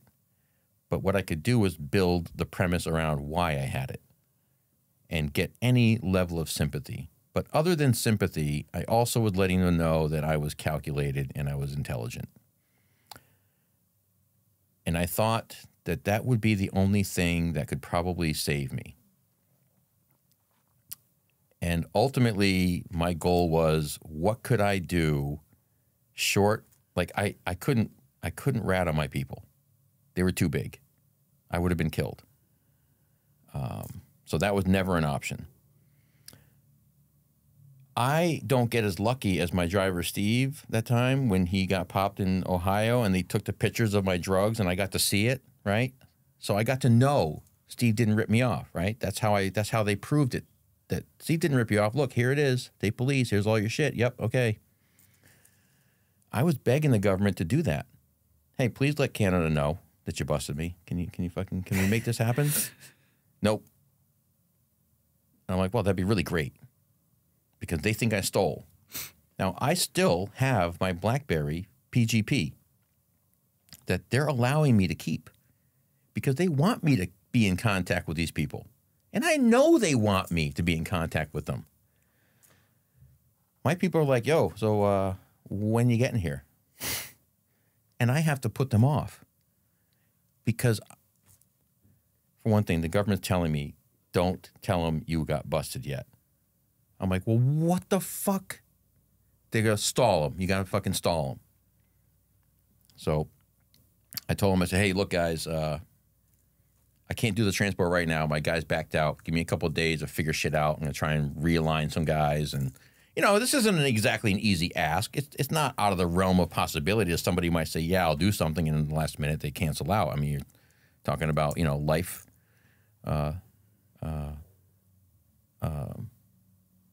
You're talking about dangerous things here. I mean, people back out. They get scared. So the whole time, what I'm trying to do is I got to get the government to tell these people that I didn't steal. Because now, as time goes by, they're not believing me. I warn a guy, one of the transporters for the Hells Angels. I warn him. I call from a burner phone, and I say, because I really like this guy. He was one of the best guys that they had working for them. I said, bro, I got hit. If anybody calls you and says they're me, or if I call you and somebody makes me call you, don't do anything with me ever again. Pass the word. So I'm really hoping that this word gets back and gets to my people, and which it does. But they're like, yeah, no, we need proof. So I'm under seal. Do you know what under seal is for the government? I mean, you should know what that is. You can't talk. Well, but you also, there's no paperwork. Oh, that physically under seal, yeah. There's physically. Your indictment's under seal. Yeah. That paperwork that I have with me today, I didn't have that then. It didn't exist yet. It literally didn't exist yet. So I don't have any proof that I've been busted. I'm now telling them, look, man, I was fucking busted. The government won't fucking say shit, but I got popped. Stop fucking calling me. Leave me alone. They now think I stole. And they're sending me texts about how they're going to handle this. They're going to send guys down through a spot to come handle this. And they very detailed version of what they were going to do exactly to my family and I. And I'm pleading with them that, listen, I didn't fucking steal from you. You guys ought to know that, man. I returned $18,000 to them one time that they overpaid me. So I'm like, you guys, I didn't this isn't who I am. Well, we need to talk to your lawyer. You say, well, this is simple. Have them call your lawyer, right? Your lawyer will tell them. My lawyer was too fucking scared to talk to the mob. He wouldn't fucking let me, and I had a super lawyer. Like a legit fucking high-ranking lawyer. I went for one of the best. And he wouldn't talk to them. I was like, really? He's like, no, because now they know who I am. I'm like, okay. So, you know, after you get your... so the day they busted me, they seized all the drugs. They seized $120,000 in cash and one of my cars, a Chrysler 300. That the Canadians had bought me as a gift.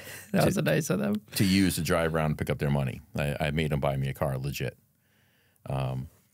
So about 2 weeks later in the mail, no, maybe more than that. Time out. Let's go more than that. Let's say more like a month goes by. Now, for this month, the Canadians think I steal. The government won't say I got busted. The government now is hiding me and my family. I can't even see them. They won't allow me near my own family because of what's going on. But they won't fucking release this information. So about a month later in the mail, I got DEA seizure forms that you get when the government comes into your place and takes your... You probably had stuff confiscated. No, I didn't have any assets. Okay, you did. Well, had you had some and they took them, you would have gotten a letter from the federal government, DEA, saying what they seized, right down to the penny. And what date they seized it. So I'm like, fuck, I have proof now. Like I have fucking, here's the paperwork they've been looking for. So I go to my lawyer and I say, hey man, I got this paperwork, man. We should send it. And he's like, yeah, but the government told me to tell you not to do that. I said, but I'm doing it. And he's like, yeah, you should. He goes, you just can't do it from here. So I reached out to these people one last time and I said, listen, I got the paperwork you're looking for. I sent it up to them. And they still weren't convinced. They thought I could fake that paperwork. It was legit, my paperwork. I didn't fake it. It was legit, my paperwork. And I said, I don't even know what to do now. I go, how about I'll send you the email that I got from the federal probation guy. You know, I got put on federal probation.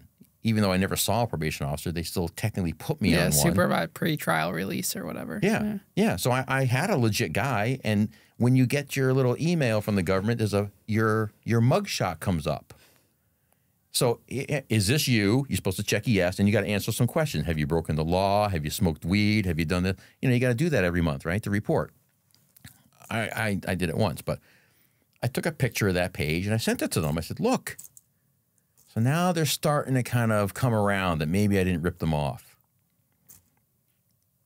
But the government is pushing me hard on money because they know I have money, because the people who have ratted on me have all talked.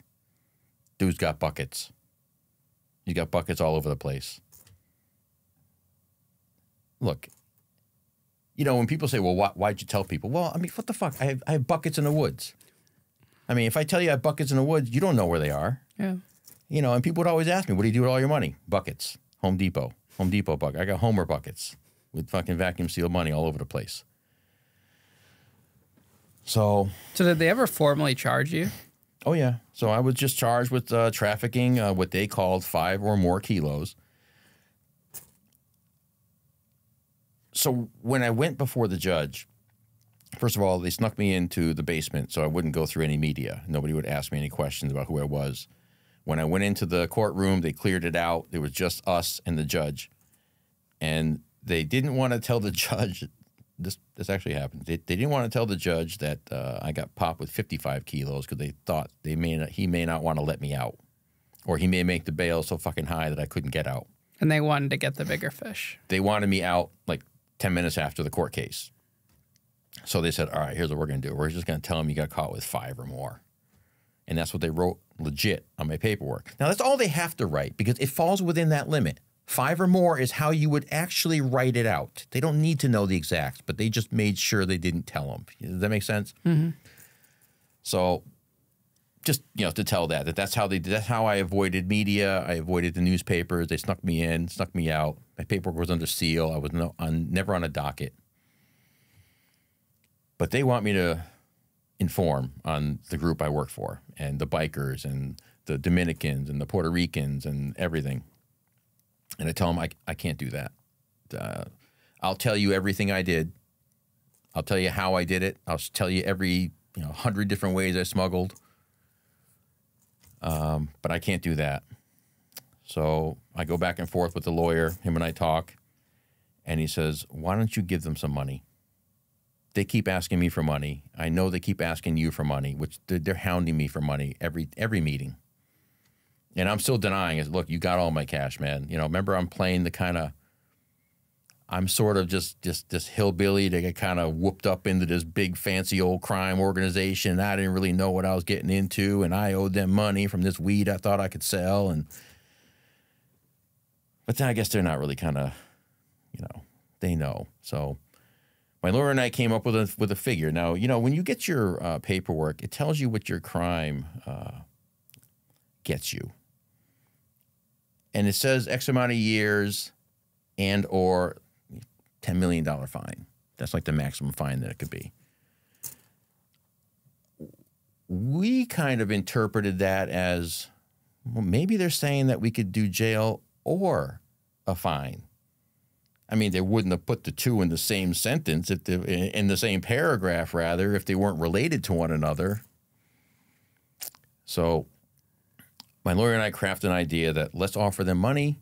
I don't talk about my people, but I'll come work for you. How do you talk about the people but work for them? So we enter into an agreement where they want, so basically they're going to hire me, the government's going to hire me to come work for them and consult with them on all levels of smuggling. Like I'm teaching rookies, I'm going into classrooms, I'm telling guys my story, I'm doing Q&As.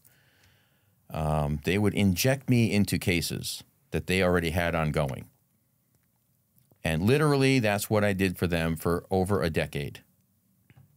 I mean, I was one of the most prolific, I guess you want to... This was my downside about doing your show, I'm going to be honest with you, because I know that this doesn't sound like, I know a lot of your fan base loves doing the crime, and they also did the time. And I didn't do the time, and I found a way around it. You saved yourself. I was offered a deal that I couldn't refuse. I was offered no jail. You're going to give us $5 million. I gave him 4.75. In cash? In cash, in buckets. I took them right out to the buckets. Shit. Yep. That was 6 buckets.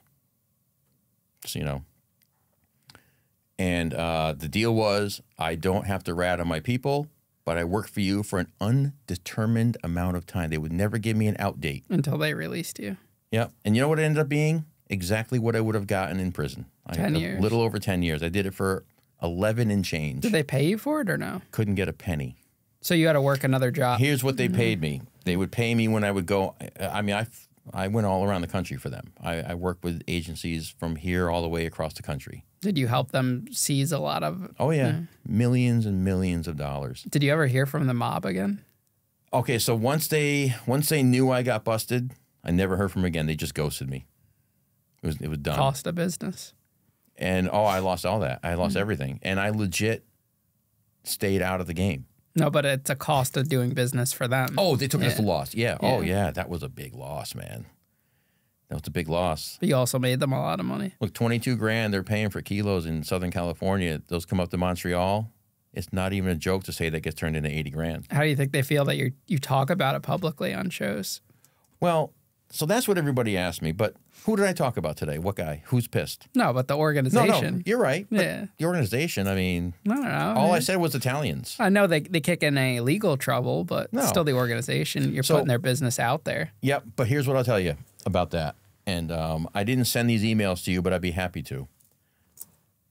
All the info that I just gave you about the family is all on the internet. They all got popped years later. Nothing to do with me. They were already hot before me. Their warehouse just got popped. Okay, they weren't telling me how hot they were either, you know. It's not like they said, hey, Rich, this is great. Come on board. By the way, we're wicked fucking hot, so heads up. It didn't happen that way. It was like, we're smooth, we're cool, we're careful. So, I mean, talking about it now in generalities, I mean, to me, it doesn't seem like I'm hurting anybody. Yeah. I mean, I didn't say, look, like, there's 10 articles out there that show the list of people that all got indictments, right? And they all beat the case, by the way. If you ever want to read a crazy story, you read about how they beat the case for all this smuggling and brutality that they did up there, all because the government wouldn't release how they broke into the PGP Blackberries. When it came down to discovery, you can read about all this, dude. Project Clemenza, Montreal Gazette. I just gave it to everybody. Go read that article. You're going to hear and see. They even name me in the article, not by name, but they say this organization was able to effectively transport through the states with an American ground transportation company. That was me. Not being named because Canada never had a case against me. They wanted me. But the states the states don't give a shit about Canada. They're not going to help them. It's just nothing in it for them. So they never offered me up, and I never would have gone anyhow. They never would have come home. But in the beginning. So I don't know that I don't feel like I've said anything that hasn't been said in articles in newspapers. You can Google all this stuff and you can read it. There's 10 different articles on the family I worked for. Yeah. There's 10 of them, and I've not said one thing more except for the details of what I did personally, and that was part of the deal too. Very similar to Eric's deal. My lawyer said the exact same thing to me that he mentioned. I remember when I heard that, I was like, wow. The lawyer said, you don't have to tell him everything you did, but you can't lie about anything. Yeah, because Eric got a deal to pay them money to get out of that too. Wish I could have got that. I know. You got a bad deal. They spend millions fucking prosecuting me, and my shit's only you got a bad deal. $100,000. I watched your father's interview, which I thought was awesome. I wish I had that opportunity. But I learned a lot about your case through just hearing about that, and it sounds like they went out of their way. You rubbed them the wrong way for some reason. You're like that white privileged kid that deserves to be taught a lesson. I think they just got the wrong idea of me, They just don't. People that know me understand me, and people from the outside don't. So, I mean, I get it, but it gave me this. I created a business from it. So maybe everything was supposed to happen that way, and that was my purpose, and that was always the plan. Dude, maybe it was supposed to happen that way. That's what I was talking about earlier, man. Did you really have decisions to alter the way things actually, that's what fascinates me, man, was I always going to do this? I think the answer is yes. Yes, I think think so too. The universe is sets you up for that, just like me, I was born for this. Life brought me exactly to where I was supposed to be. And when you hit that fork, you think you're making an educated decision. But in truth, your educated decision is faulty to begin with because of your experiences and trauma. Those things dictate the way you make the very decisions of left versus right. Now, if you could do it all over again, would you? God damn, that's a good question, man. Because I loved being the man.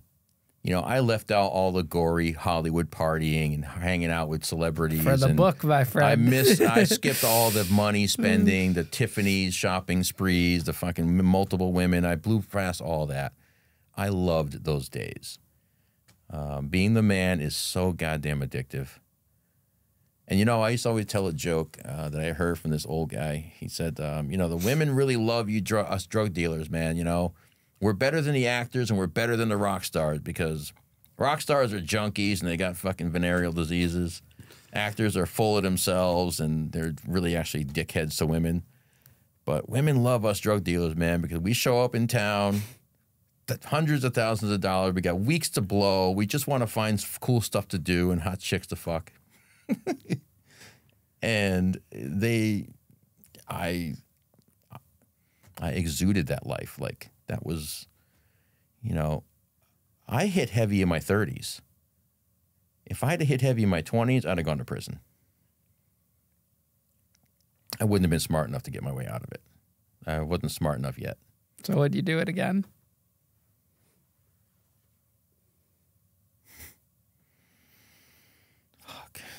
The real answer is yes.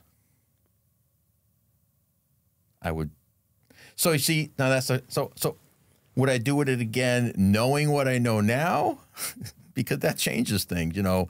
If I could do it again with the knowledge I have today, I'd like to think I never get caught. Yeah. But that's dangerous. But I probably do. That's a dangerous thought. Know, but I probably do. Here's what I can answer easier. If I don't get busted that day, I for sure keep going. As far as looking back now, sure. You know, when I say yeah, I do it again, I'm also saying, yeah, I'd put my wife through what I put her through.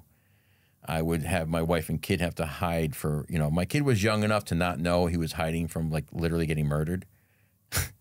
He was young enough that we could tell him it was because we had mold in the house. You had to go live at grandma's house for a while. But the truth of the matter was they were in hiding because I had a hit on me for a while. Mm-hmm. And it was super fucking scary, and I couldn't even see them and be near them. You know, I was living in hotels and friends' couches and, you know, so maybe I wouldn't do it again because the post-bust days were awful. I despise what I had to do. I don't love me for what I did. I don't love that I helped the federal government.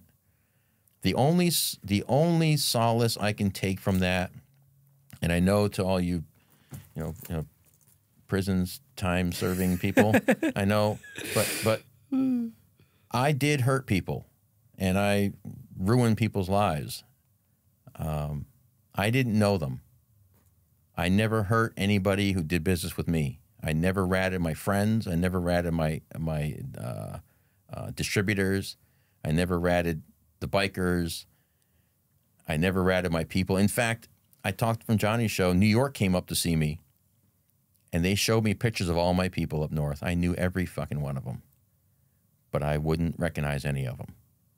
That happened. New York was on me hard because all the weed was getting smuggled in through New York borders. I had my own border smuggling area that I found. So when I talked about that, they put a border patrol there, by the way. That's thanks to me. They legit, you know, you can't Google map it anymore and street view it. That's because of me. Ian, 100%. They put an actual, I like your energy, Rich. They put a legit border patrol building on the spot that I used to smuggle through. Rich, I'm hungry. Thank you for coming on the show, Goodbye. man. You gave me a long one today, man. That was almost 4 hours. You know, that was almost 4 hours. Dude, this is what I do, man. Imagine my poor buddies in the campsite, what I put them through.